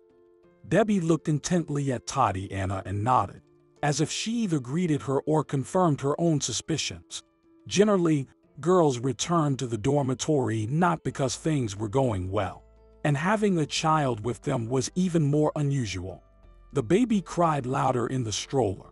Tatiana took the baby out of the stroller and held her close, her forehead covered in sweat, and deep blue circles under her eyes. She was barely able to stay on her feet. "Oh God," Debbie exclaimed, raising her hands. "Tatiana, you're going to collapse. How could you, Tatiana? Come with me, you must be freezing. Bro, please put the stroller in that closet over there for now." Debbie briskly climbed the stairs, checking the baby's blanket on the way to see if her nose was cold. In the room, she placed the bundle on the bed, swiftly untied the pink ribbon, and unfolded the blanket. The baby grew quiet and only turned her head discontentedly in her woolen cap. Debbie removed the cap, leaving the baby in a flannel bonnet. "There, my dear, like this," she said gently. She skillfully slipped her hand under the baby's body. "Tatiana, she's all wet. Get some dry diapers and undress yourself. The kettle on the stove is hot." Pour yourself some tea quickly. You need to warm up. And your feet. Put on warm socks from over there. Tatiana sat helplessly in a chair, unable to move. The warmth made her feel drowsy. She desperately wanted to sleep and couldn't muster the energy to follow Debbie's instructions. The door manager shook her head and then went to the bag of belongings. "These diapers are quite cold," she said with concern, laying them out on the radiator. After a moment's thought, she opened the closet doors and pulled out a colorful clean sheet. Debbie tore the sheet in half with a snap. Ignoring Tatiana, she unwrapped the baby, dried her with a towel, and swaddled her in the makeshift diaper. The baby squinted contentedly and smacked her pink lips. Casting a glance at Tatiana, Debbie took the kettle and poured a large mug of tea, generously adding milk and 2 spoons of sugar. "Here, drink. The baby needs to be fed," she said. Tatiana took a small sip but felt both hungry and thirsty simultaneously. She began to drink the hot liquid eagerly, and a comforting warmth spread throughout her body. Her fingers and toes tingled. Debbie nodded and pushed a plate toward her, which held 2 buttered sandwiches. "Have a snack for now, and I'll make soup. We'll eat together." Tatiana devoured both sandwiches without noticing, her stomach gurgling pleasantly. She felt a bit embarrassed that she couldn't take care of herself or her child like this. Then a thought crossed her mind. The baby, my child. She hasn't called her by her name all these days because she couldn't come up with one. And suddenly, a clear name rang out in her mind. Name her Kelly. Justin had been right in suggesting that name. Kelly it would be. Tatiana quickly finished her tea and gingerly picked up Kelly. The baby, sensing the scent of her mother's milk, puckered her lips more intensely. Tatiana looked at Debbie with embarrassment. "Well, what's the matter?" Debbie exclaimed in surprise. "Sit over there, away from the window so you won't catch a draft." Tatiana took her heavier breast in her hand. The baby immediately latched on, puffing her cheeks. Her red hair became sweaty and stuck to her forehead. Debbie, smiling, cleared the table. After 5 minutes, the baby started to fuss and cry. Tatiana was ready to burst into tears with her. She switched the baby from one breast to the other, realizing there wasn't enough milk. The child wasn't getting full. "What's wrong with her?"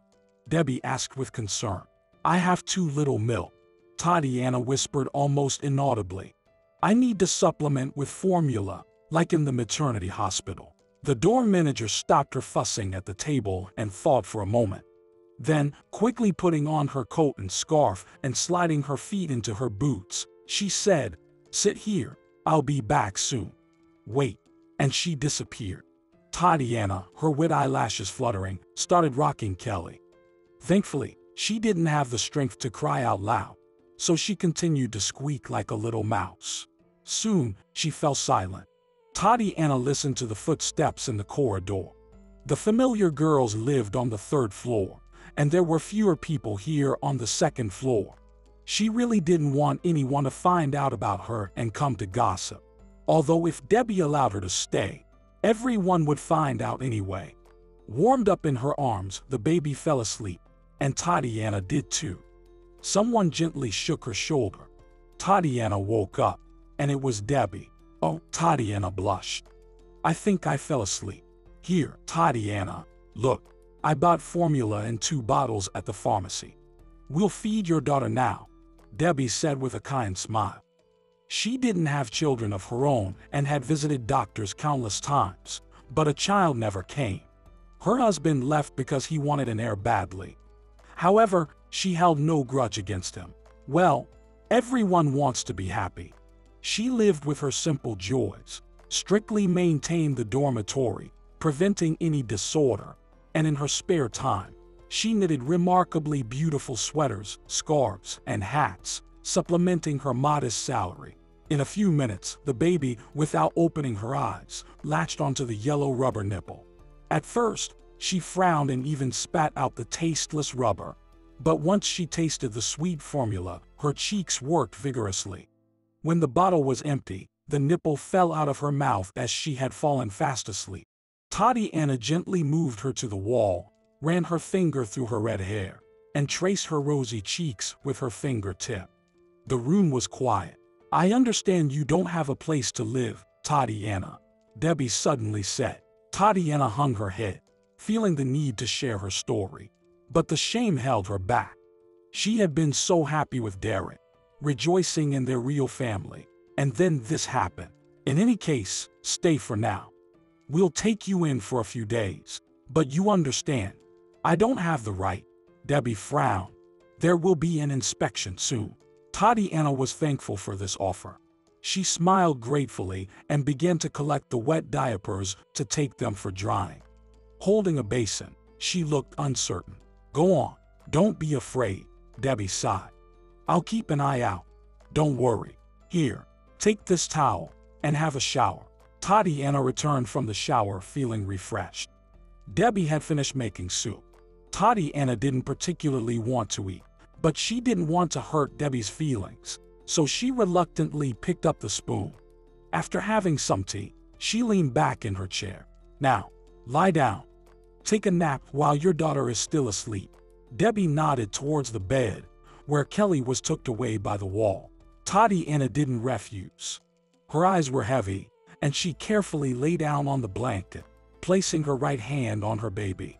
"While I set up a bed for you in the next room," Debbie got up. "You'll move there in the evening. It will be more comfortable for you." Tatiana spent 5 days at the dormitory.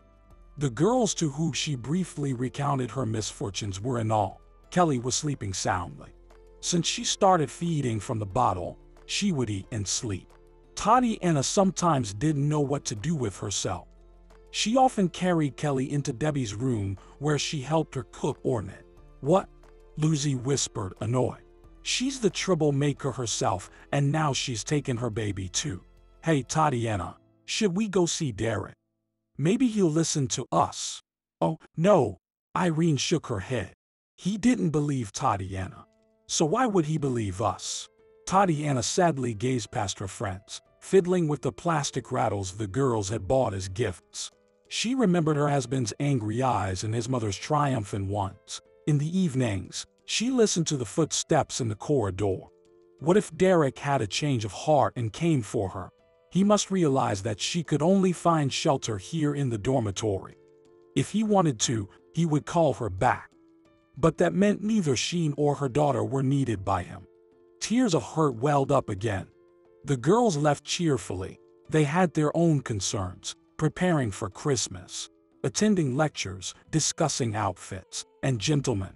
Tatiana felt utterly dejected. Debbie entered the room, looked at her intently, and immediately understood everything. After much contemplation, Tatiana decided to return to her hometown. She did have room there, albeit an unfurnished one, but at least it was a place to stay. Her parents might reconsider when they saw their granddaughter. She needed to hold out for about 7 months, and then she could send Kelly to daycare and find a job. She was frightened by the thought of meeting Justin and having to explain why her marriage had fallen apart. He would start questioning her reasons, and she couldn't discuss them. Justin had a quick temper, and he might rush here to confront Derek. And then her husband and mother-in-law would be entirely convinced of their accusations. The girls helped raise money for her ticket, and Tatiana promised to send them money as soon as she could settle down. They all saw her off at the train station, hugging her for a long time, crying, and asking her to write to them. If things got too difficult, they encouraged her to ask for help. Finally, the train released a cloud of steam, rumbled, jerked a few times, and slowly began to move. Tatiana looked sadly through the snowy window, and she could see nothing beyond the old brick buildings. Debbie had given her some buns for the journey and handed her a thermos with sweet tea and lemon. She waved for a long time from the platform. The train carried Tatiana further and further away from her short-lived marriage, Derek, and Miranda. She held hope in her heart that with time, Derek would change his mind, write to her, and eventually invite her back. He had said he loved her, and that meant he had to trust her. Time was the best healer. It would bring clarity. Her hometown welcomed her with snow-covered streets and bright sunshine in the blue sky. The conductor helped her unload the stroller, and Tatiana, nervous, walked towards her home. Anxiety gnawed at her heart. What if her parents didn't have a place for her? That would mean she had nowhere else to go. Her soul felt heavy. It was tough when there wasn't a single close soul. She thought Derek would replace them all, became attached to him, and he rejected her like an unwanted creature, leaving her alone once more. A faint smile crossed her lips. It was hard not to get used to the fact that she was not alone. Kelly was sleeping soundly under the warmth of a blanket. Now, the two-story house appeared at the edge of the street. Tatiana hoped she wouldn't run into anyone she knew. She didn't want to explain herself. Fortunately, there wasn't anyone particularly close by. She struggled to open the door, which was stuck to the frame with frost. She looked sadly at the wooden staircase. She had to carry the stroller upstairs. "Tatiana, is that you?" A voice came from behind. Tatiana turned and saw her neighbor, Uncle Jesse. "Yes, Uncle Jesse." Tatiana smiled awkwardly. "Did you come alone, or with your husband?" "Alone. My husband couldn't come.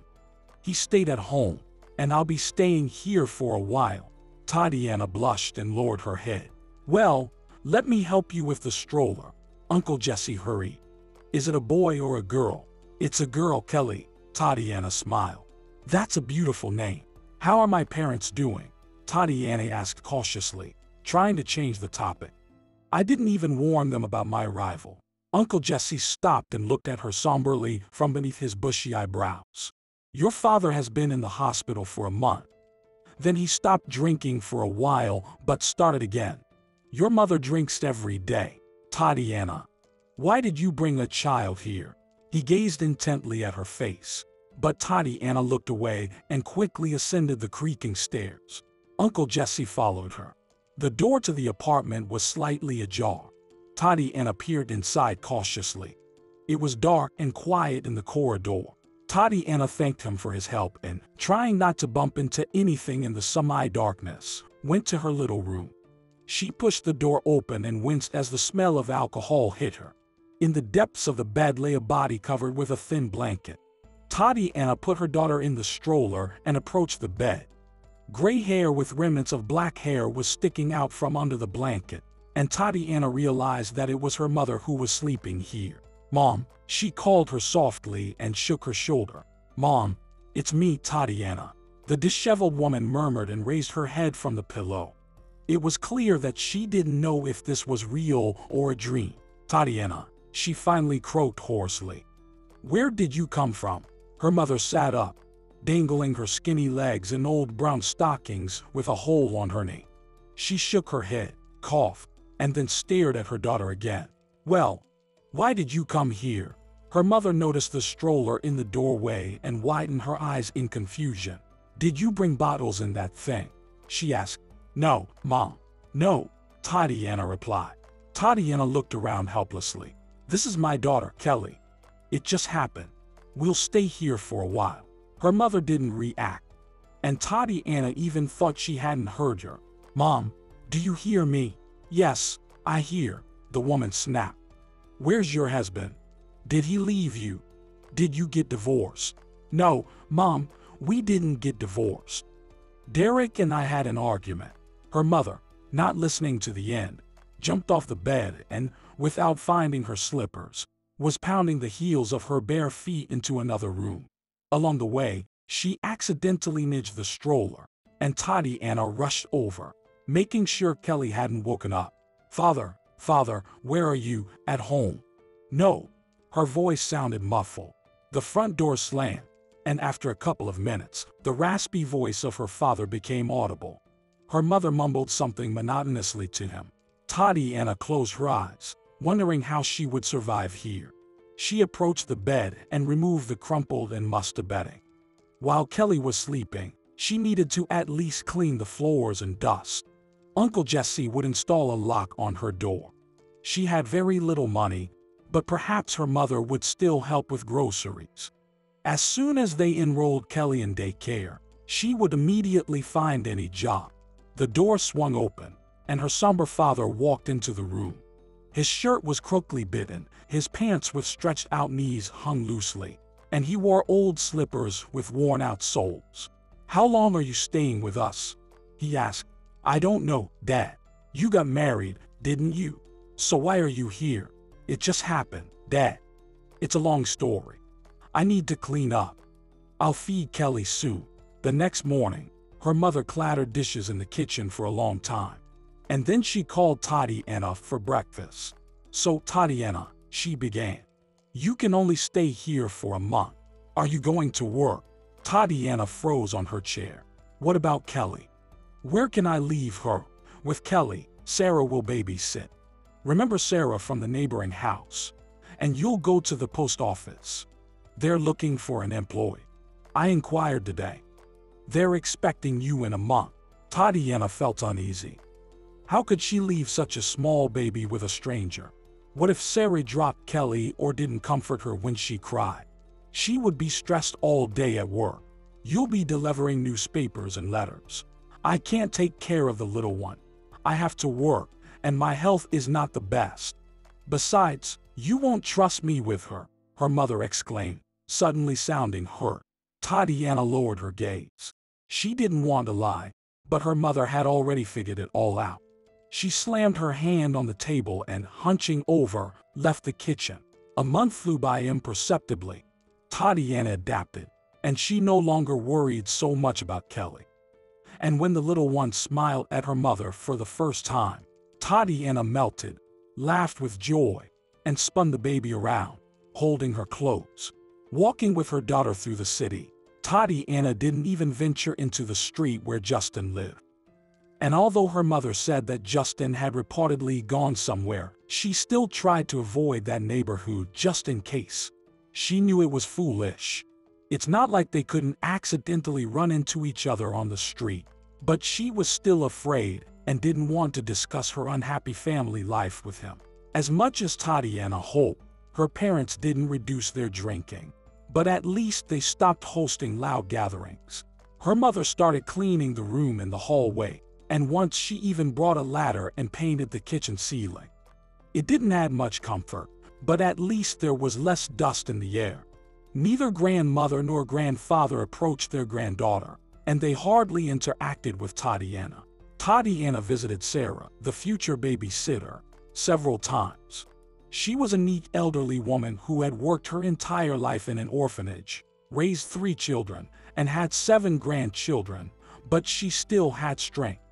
Despite her 70 years, she deftly managed household chores, and her health was holding up.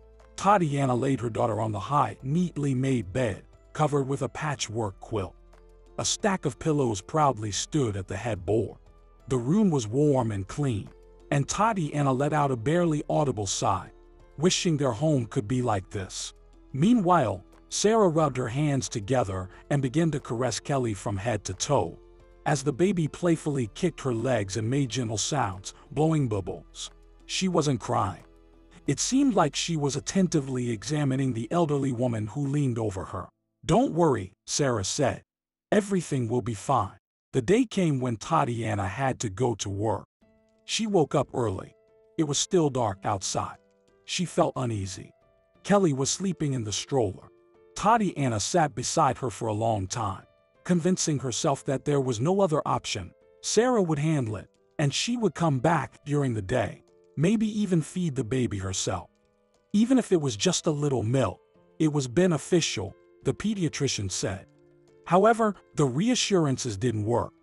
What if the baby got scared without her, got used to a lack of maternal warmth and affection, and thought she had been abandoned?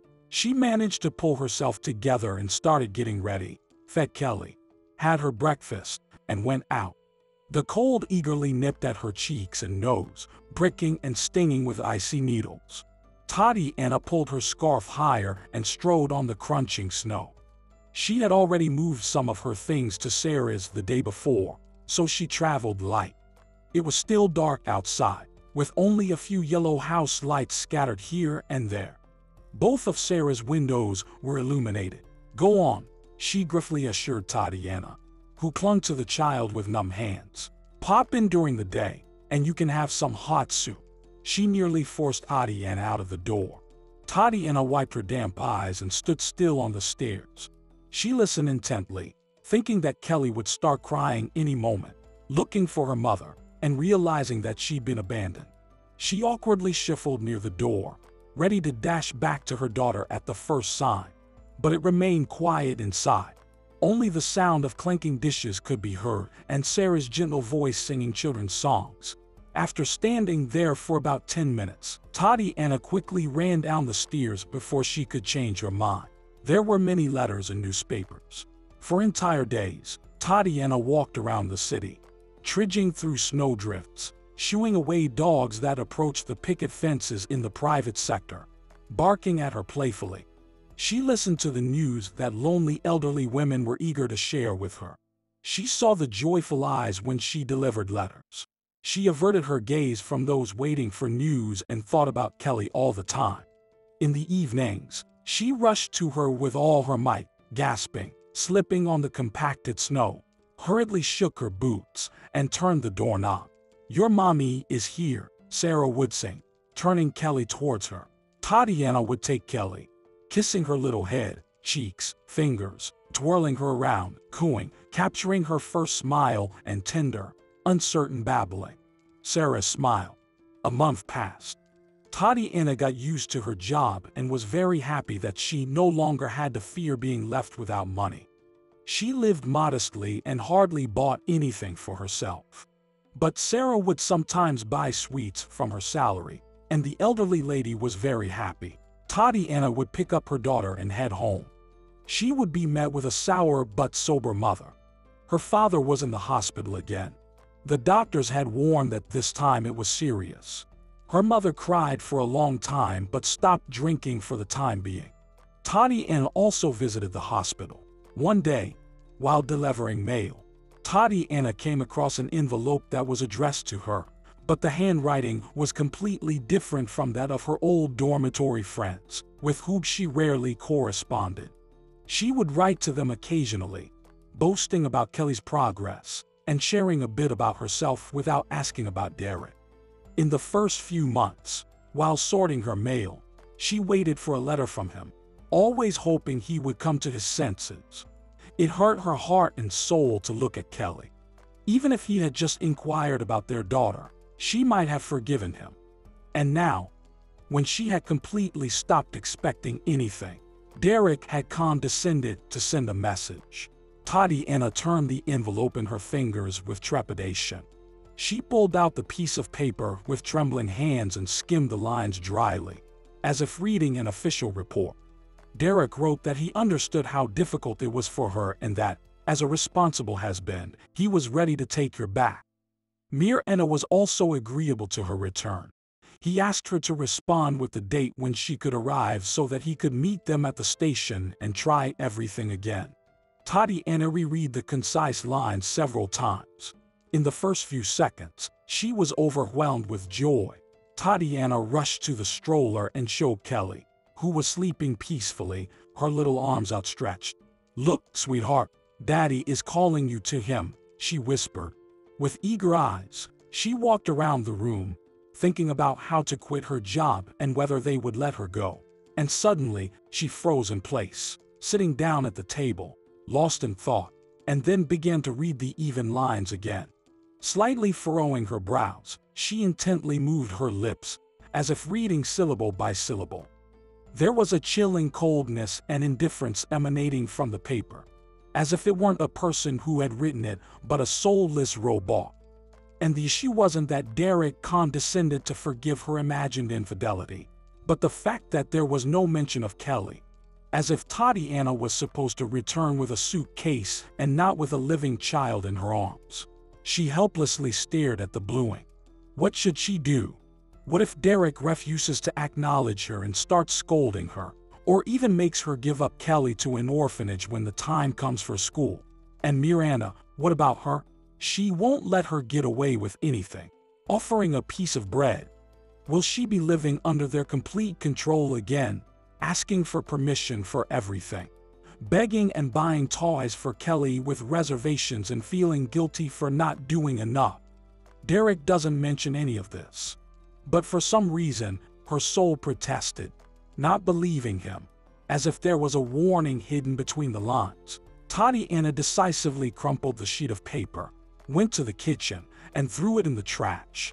The beloved women's holiday, International Women's Day, was approaching March 8. Tatiana came home from work barely alive. There were many letters and cards, and everyone hurried to congratulate each other on the holiday. Sarah brought Kelly to Tatiana herself.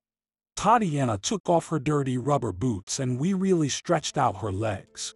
It was fine. Soon the barrage of congratulations would subside, and she wouldn't have to worry about it until May Day. Kelly reached out to her mother, smiling, blowing bubbles. Her green eyes shone with joy. "Well, darling, happy International Women's Day to you," Tatiana said tenderly, extending a new frock-shaped rattle to her.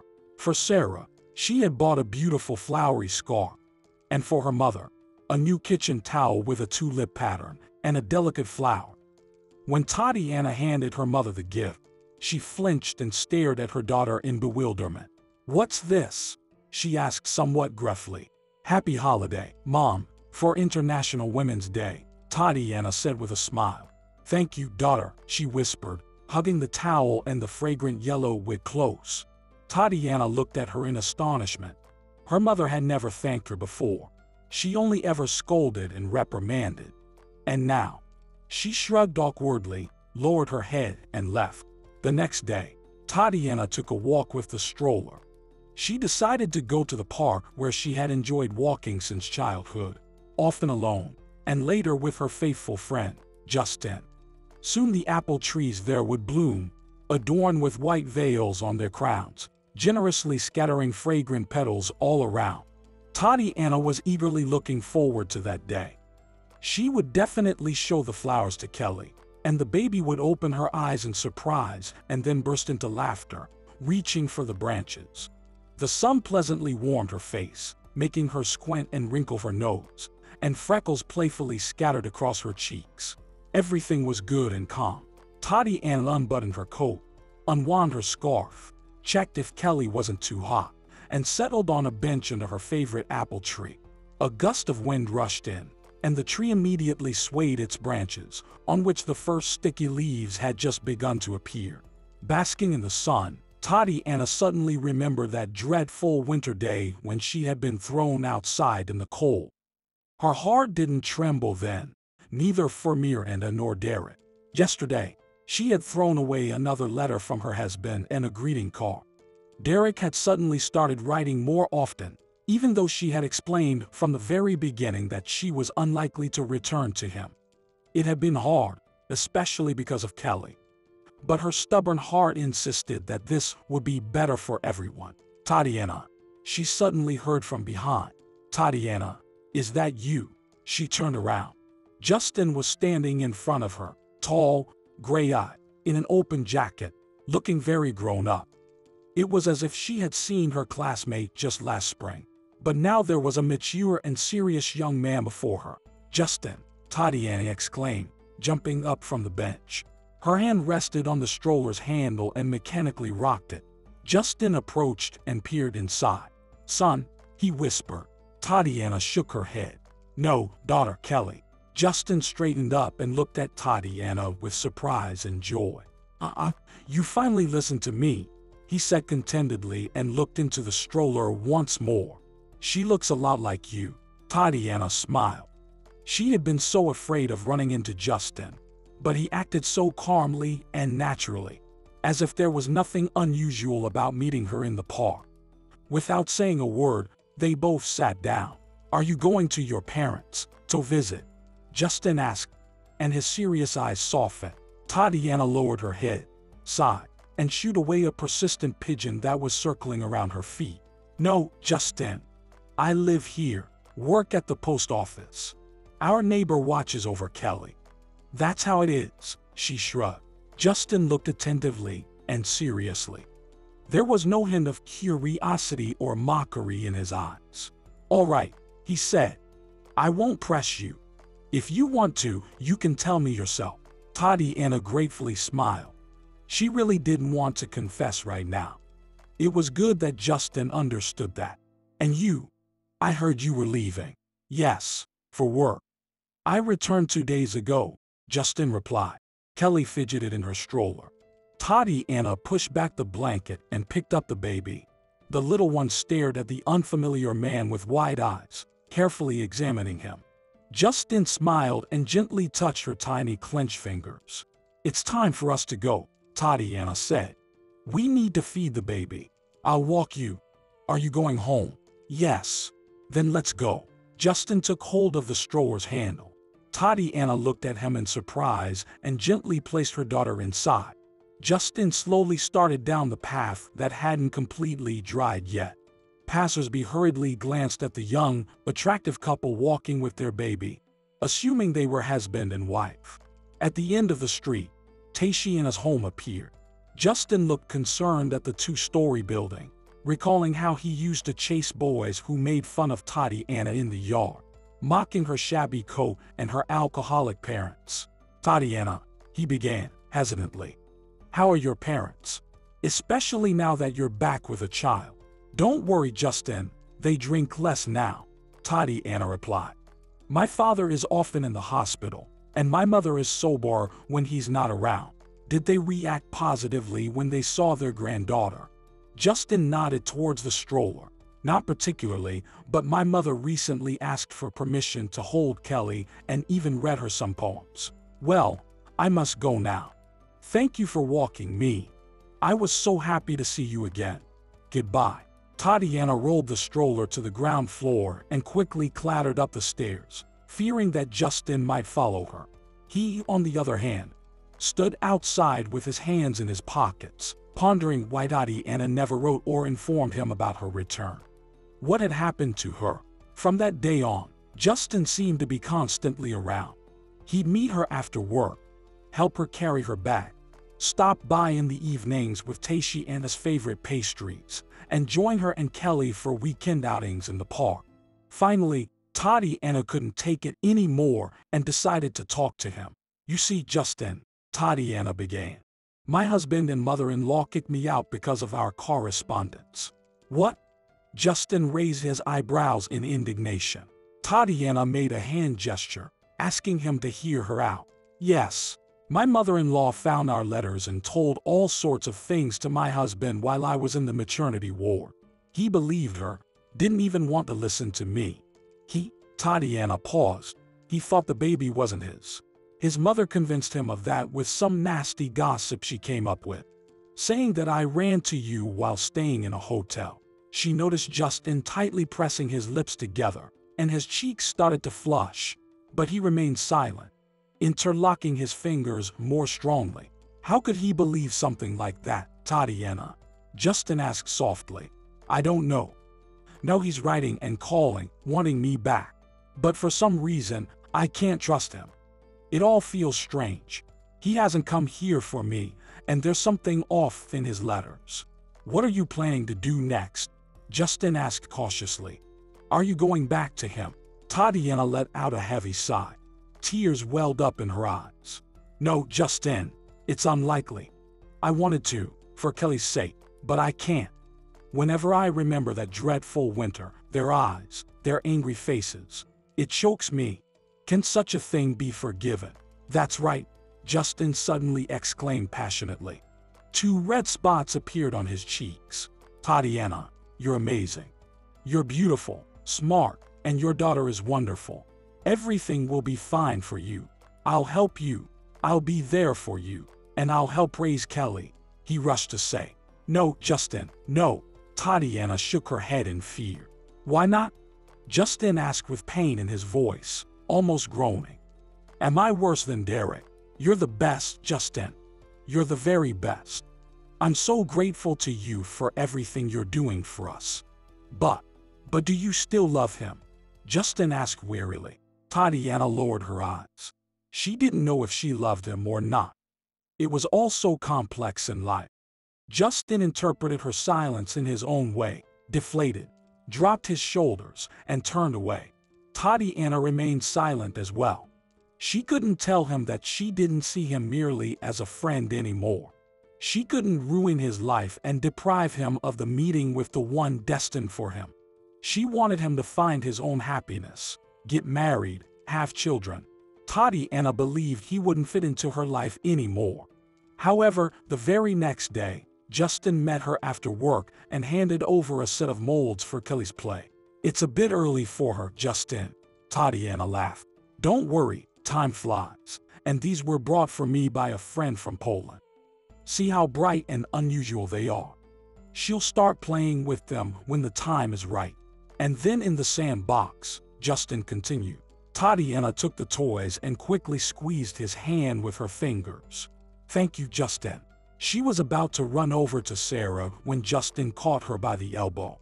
"Tatiana, come visit us. My mom really wants to see Kelly and you. My dad also misses your conversations." Tatiana awkwardly chuckled. "It feels a bit uncomfortable. Please come.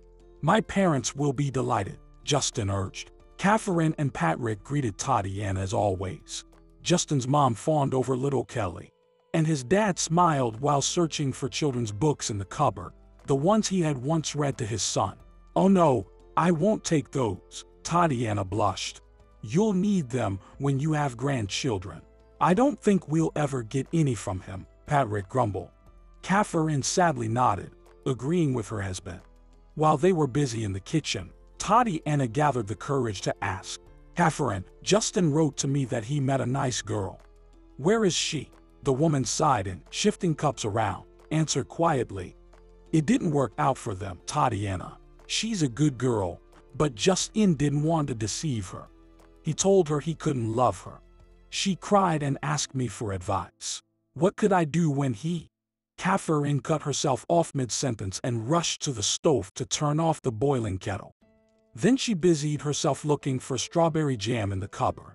Tatiana watched her closely and then approached her, gently touching her shoulder. "You didn't finish your sentence. Tatiana, he's been in love with you since school, and he can't forget you," Catherine replied without turning around. "That's why he broke up with that girl, threw himself into work, and left for a few months. When he met you in the park, he came home so happy that I didn't know what to think. What do you think, Tatiana?" Catherine looked stern, her eyes filled with concern for her son. What mother doesn't want happiness for their child? Tatiana didn't respond and simply took the cups, carrying them into the room. As she entered, she stopped. Justin was standing by the window, holding Kelly in his arms, tenderly explaining to her about the trees growing in the garden and the birds hopping on the branches. Kelly listened attentively, as if understanding something. Tatiana smiled as she watched them, recalling Catherine's words. "Tatiana, you don't have to think that you owe me anything," Justin would say in the evenings while standing outside her building. "Just allow me to help you and Kelly, and I want nothing more." "But Justin," Tatiana exclaimed with a tinge of sadness, "I can't ruin your life. There are plenty of single, beautiful girls out there. Choose any of them." "I don't want just any," Justin softly replied. "I need you, along with Kelly." He turned around and walked towards the bus stop. Tatiana watched him go. She felt bad for being so cruel, but she couldn't see any other way. 2 more weeks passed. Justin continued to come, waiting, helping. "Yours is here," his mother would say, looking out the window and spotting Justin's figure in the alley. Tatiana would bristle. "Mom, how is he mine? What are you making up?" She quickly checked herself in the mirror, fixing her disheveled hair, and her eyes sparkled with joy. She realized she was married, that Derek was somewhere far away, but it felt warm in her heart when she saw Justin. They could discuss a lot, talk about their future plans. Justin strongly advised her to get back to college and continue her education. At the moment, Tatiana couldn't fathom how that was possible. In the evenings, after putting Kelly to bed, she would gaze out the window thoughtfully. How much their lives had changed. Her father still got sick frequently but drank less. His body couldn't tolerate it anymore. Her mother was now sober as well. Kelly recognized her grandmother, smiled like a little son, and reached for her face. At first, the grandmother hesitated, but as the child grew older, she yearned to talk to her and give her affection. Tatiana also began to trust her mother, leaving her daughter with her briefly while she ran to the store or hung up laundry. One day, she returned and quietly approached the door, listening. Her mother was singing a song to Kelly. Tatiana froze. Her mother's voice was so tender, so kind, it squeezed Tatiana's heart. Throughout her childhood, young Tatiana had yearned for her mother to speak to her in that gentle voice, but all she heard was scolding. Tears welled up in her eyes, but Tatiana was happy her daughter would never experience anything like that. She was loved, and no one would ever harm her with words or actions. Only one thing soured her mood: the letters from Derek. Tatiana had finally realized that he wanted her back for some reason. She felt he wasn't sincere, and she was afraid of him. How could she trust someone who had kicked his wife and newborn daughter out into the cold? Most likely, Mirna had come up with something again, which was why Derek kept writing regularly. Tatiana had already made up her mind. Once Kelly turned a year old, she would file for divorce.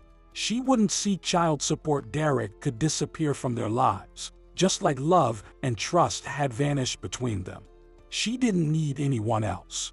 She had Kelly, and that was enough for her to nurture and rejoice in her achievements.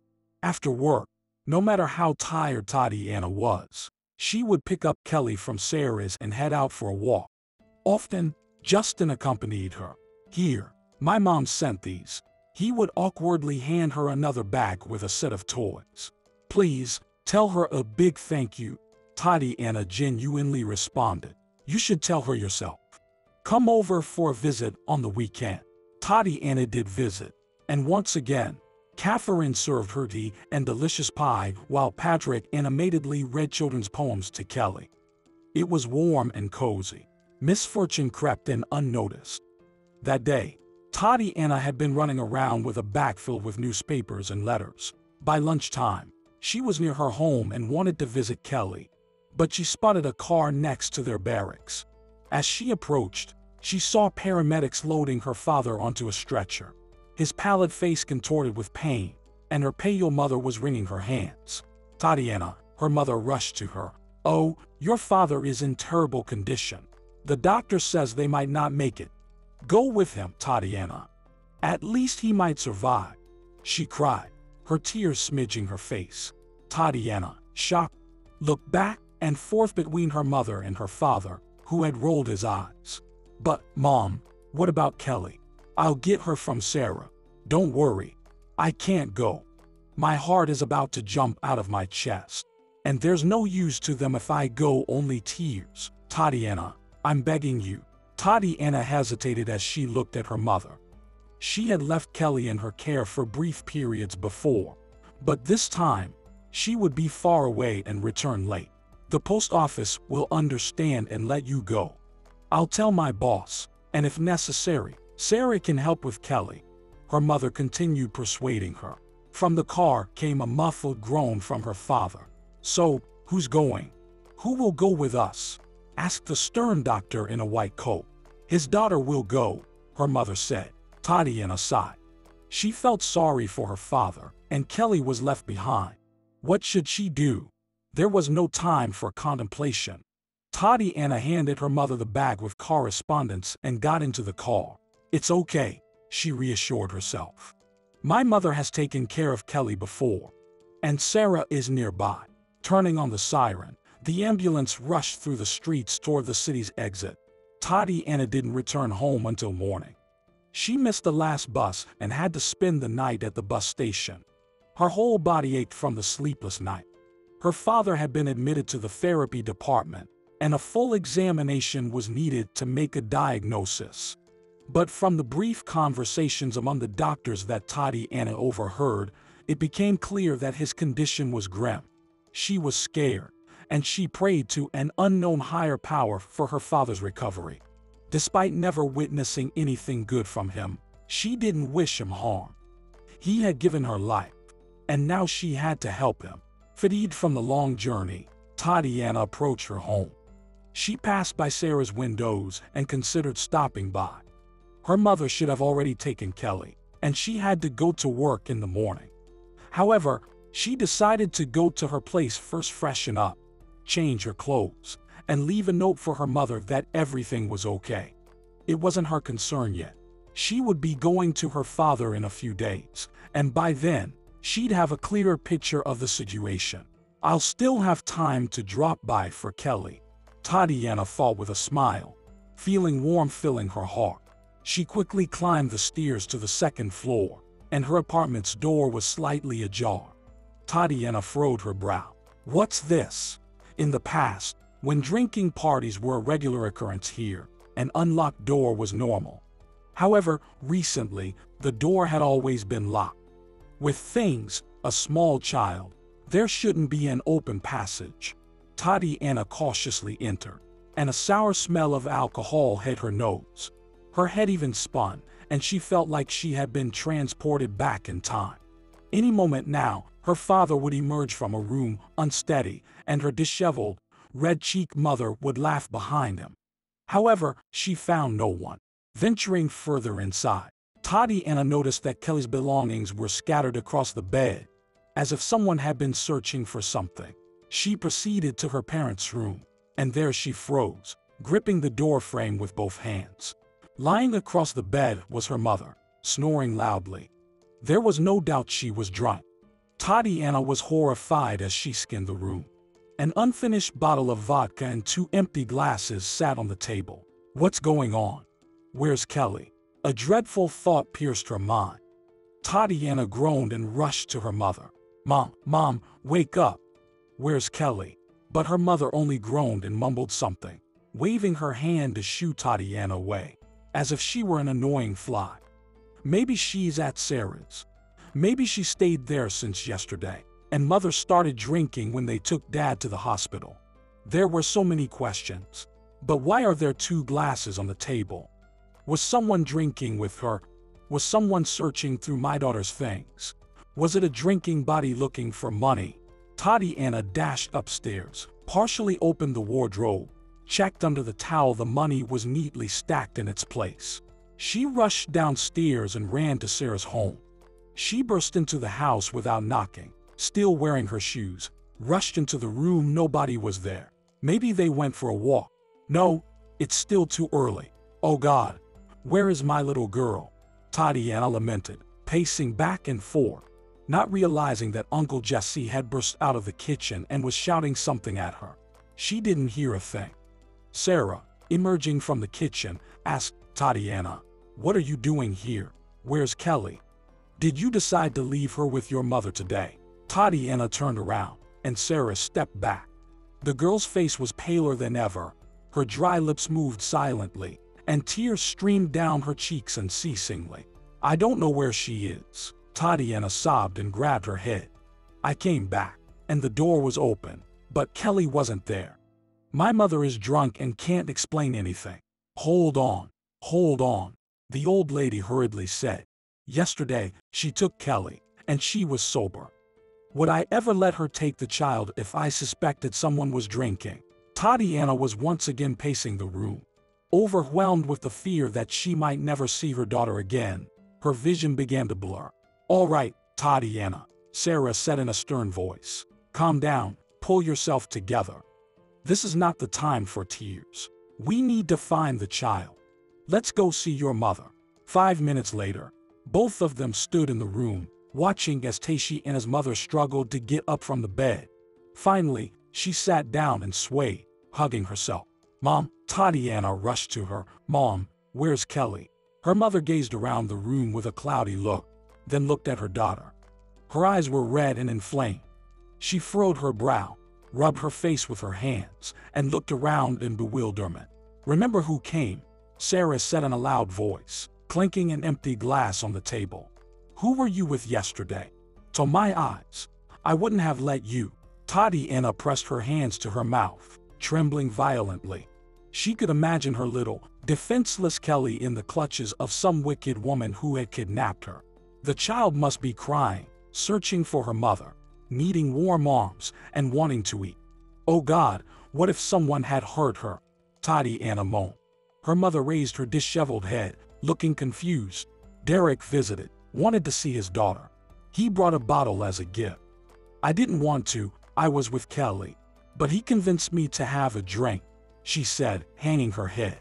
And then, what happened next? Where is Kelly? Sarah and Tatiana almost exclaimed in unison. Her mother fell silent, trying to remember something.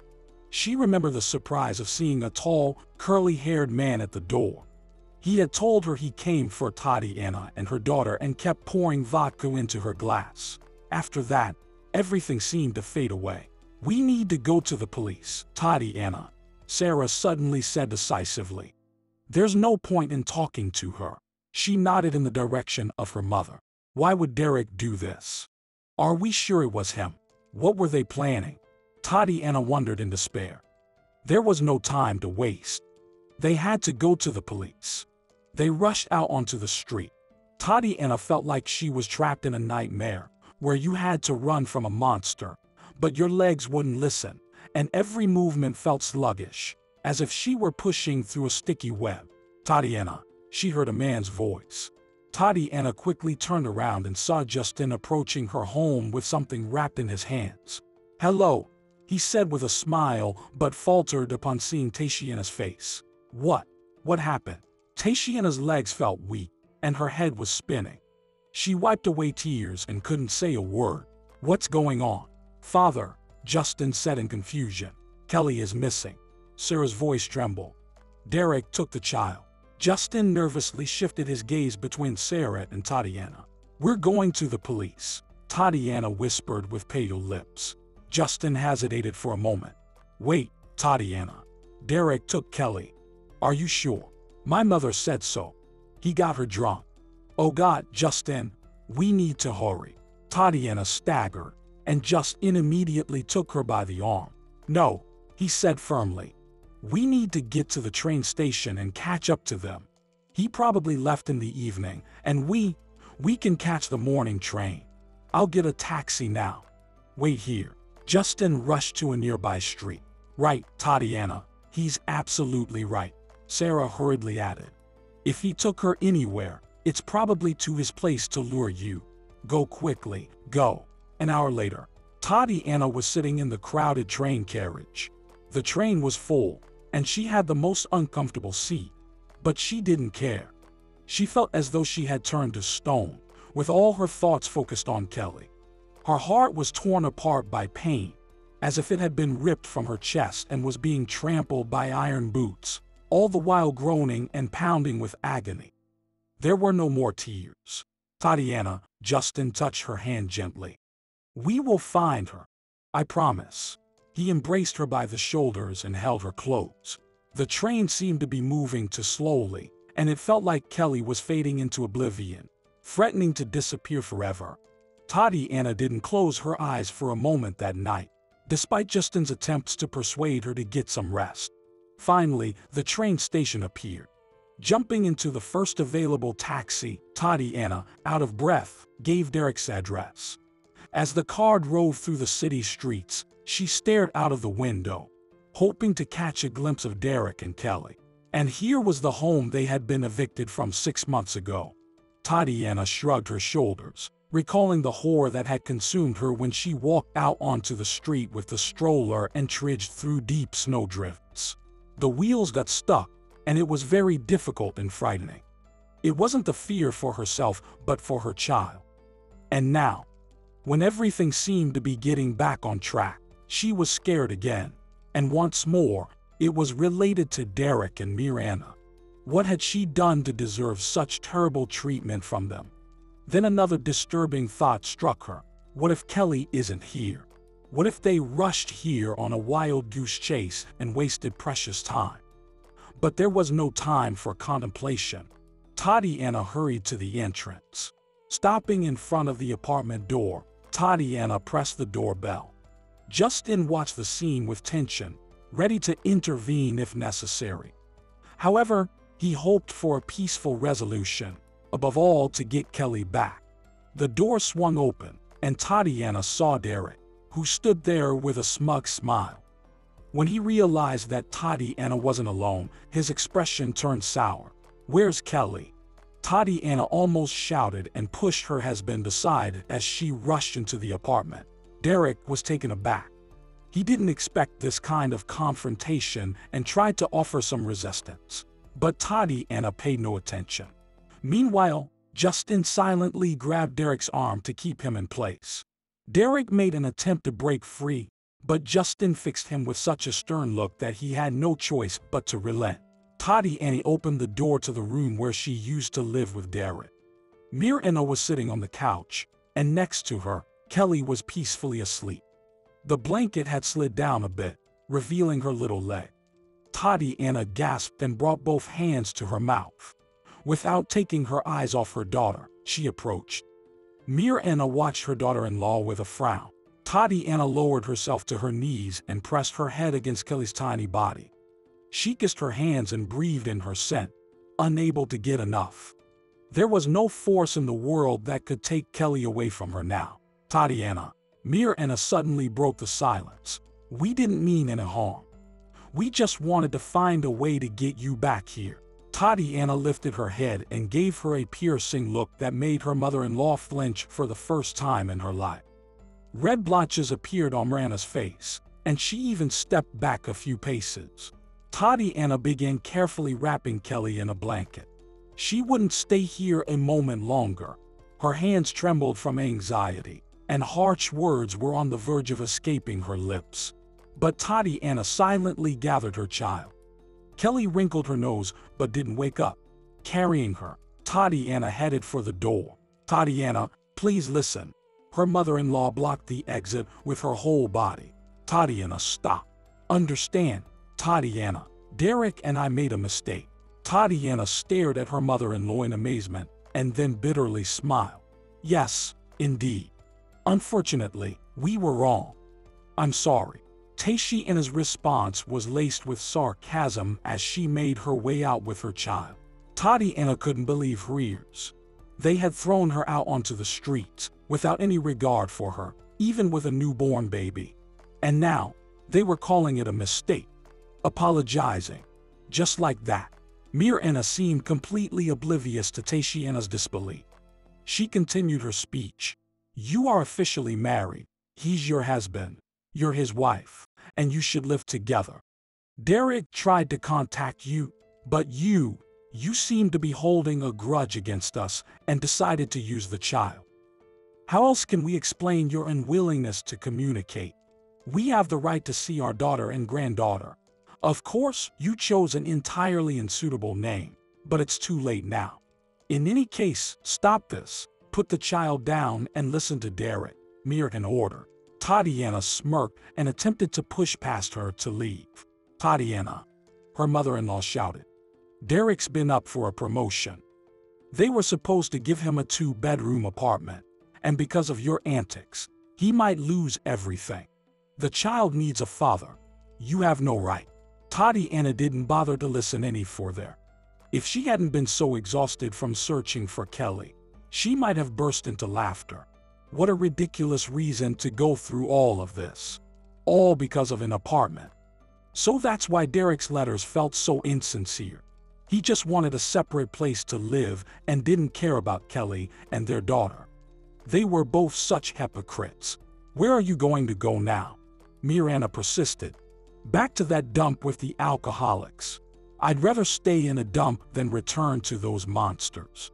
Tatiana shouted, cutting off her mother-in-law mid-sentence. Pushing past her, Tatiana rushed out into the corridor. Justin was still waiting on the landing. He smiled broadly and with relief when he saw Tatiana exit with her daughter. Derek, on the other hand, scowled darkly from under his furrowed brows. So, you really did have a lover, he said to Tatiana as she walked by. You didn't hesitate to bring him into the house. Derek spat on the ground, and Justin clenched his lips and took a step forward. Don't, Tatiana wearily stopped him. Let's get out of here. I don't want to see them anymore. She held Kelly even closer and began descending the stairs. At home, Tatiana was met by her sober, tearful mother. Seeing her daughter with her granddaughter in her arms, she slumped onto the bench in the corridor, shaking with sobs, lamenting, Oh, Tatiana, Tatiana, you'll never forgive me. I've ruined your whole life. She swayed back and forth, her gray hair falling onto her face, looking so pitiful and miserable that it broke Tatiana's heart. "Don't cry, Mom, calm down. Everything is fine. Kelly is with me." The summer passed, and they celebrated Kelly's first birthday with a small gathering. Tatiana's father passed away at the beginning of autumn, and her mother took a long time to recover. The granddaughter brought solace, and every time she saw her grandmother, she smiled broadly, revealing her two pearly-bottomed teeth.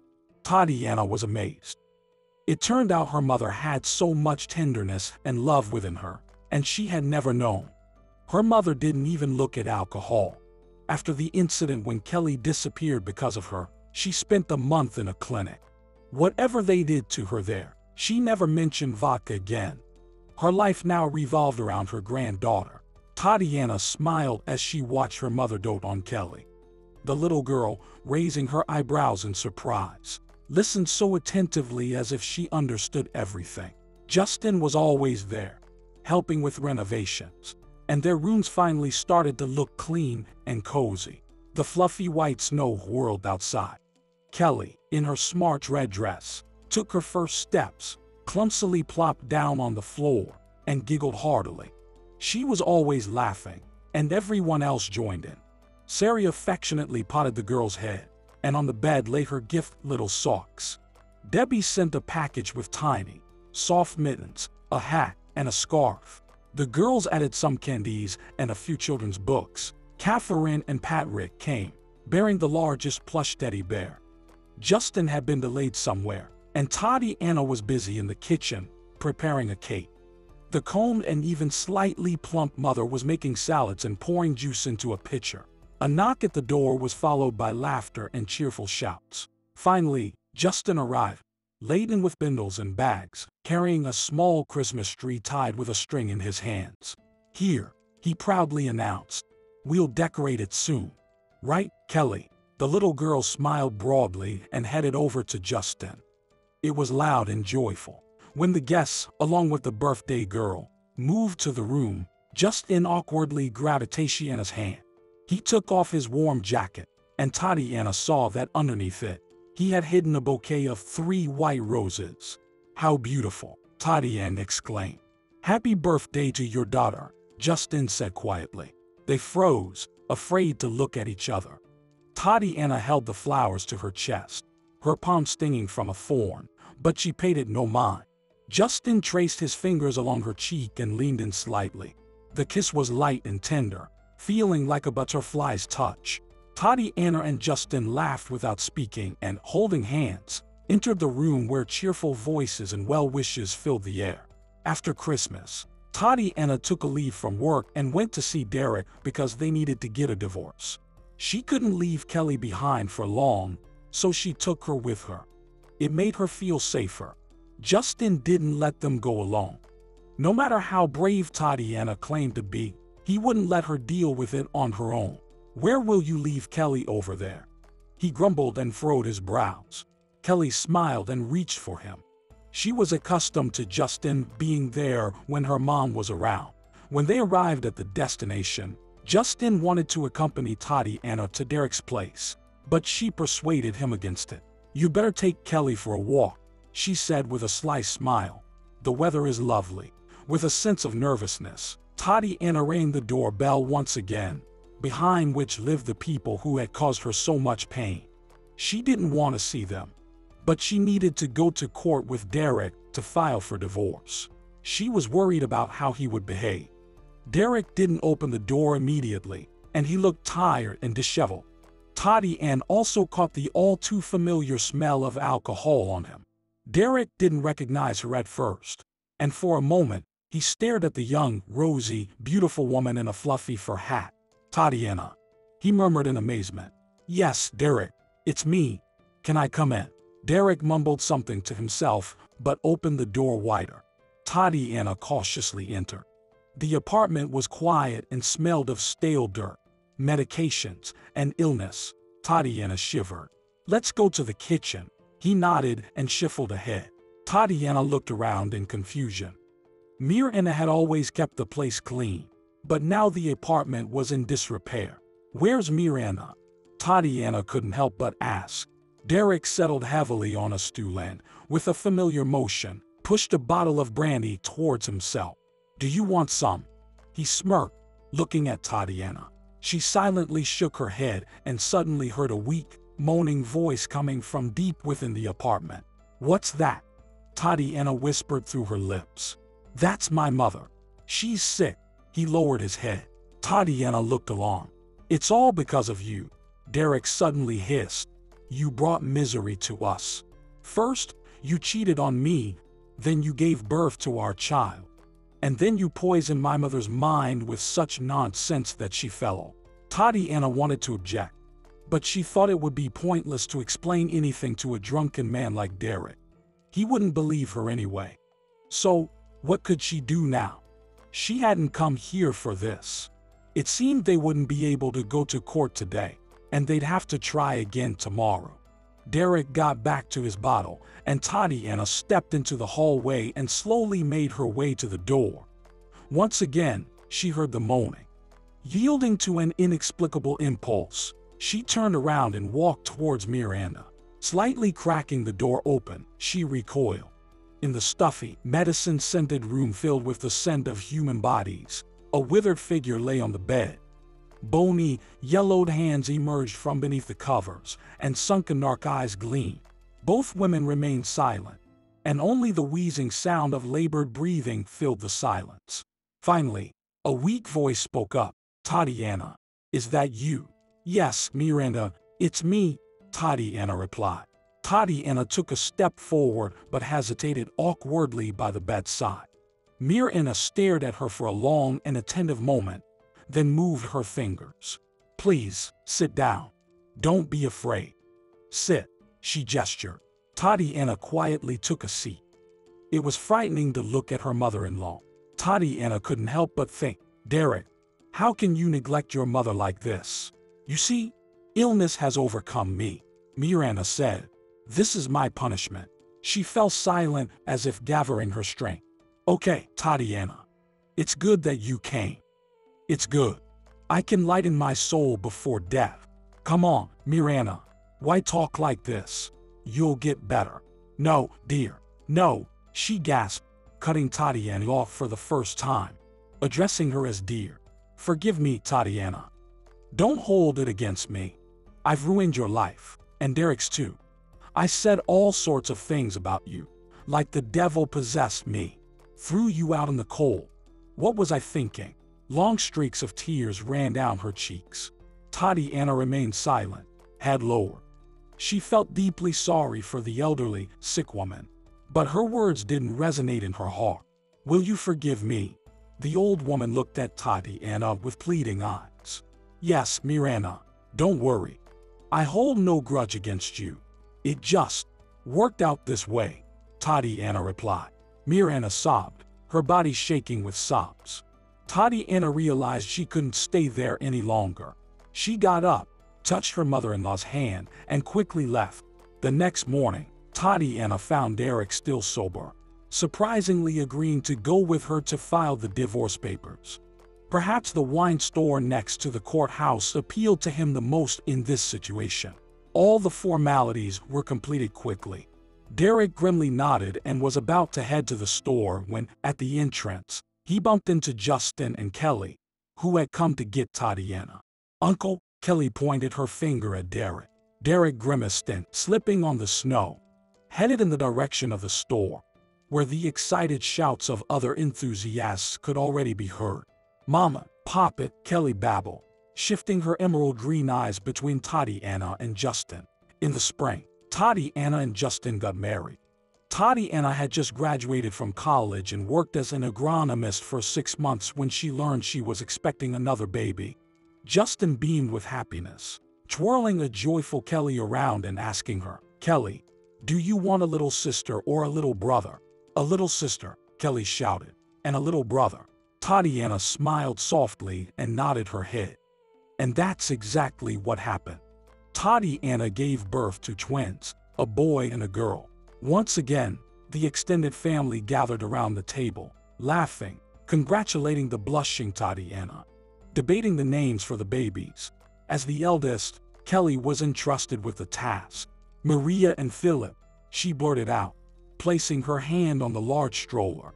"Well done, sweetheart," Justin exclaimed, picking Kelly up in his arms. She cuddled trustingly against her father, happy that, as always, he was pleased with her. Meanwhile, Tatiana rocked the babies in the stroller, marveling at how lucky she had been.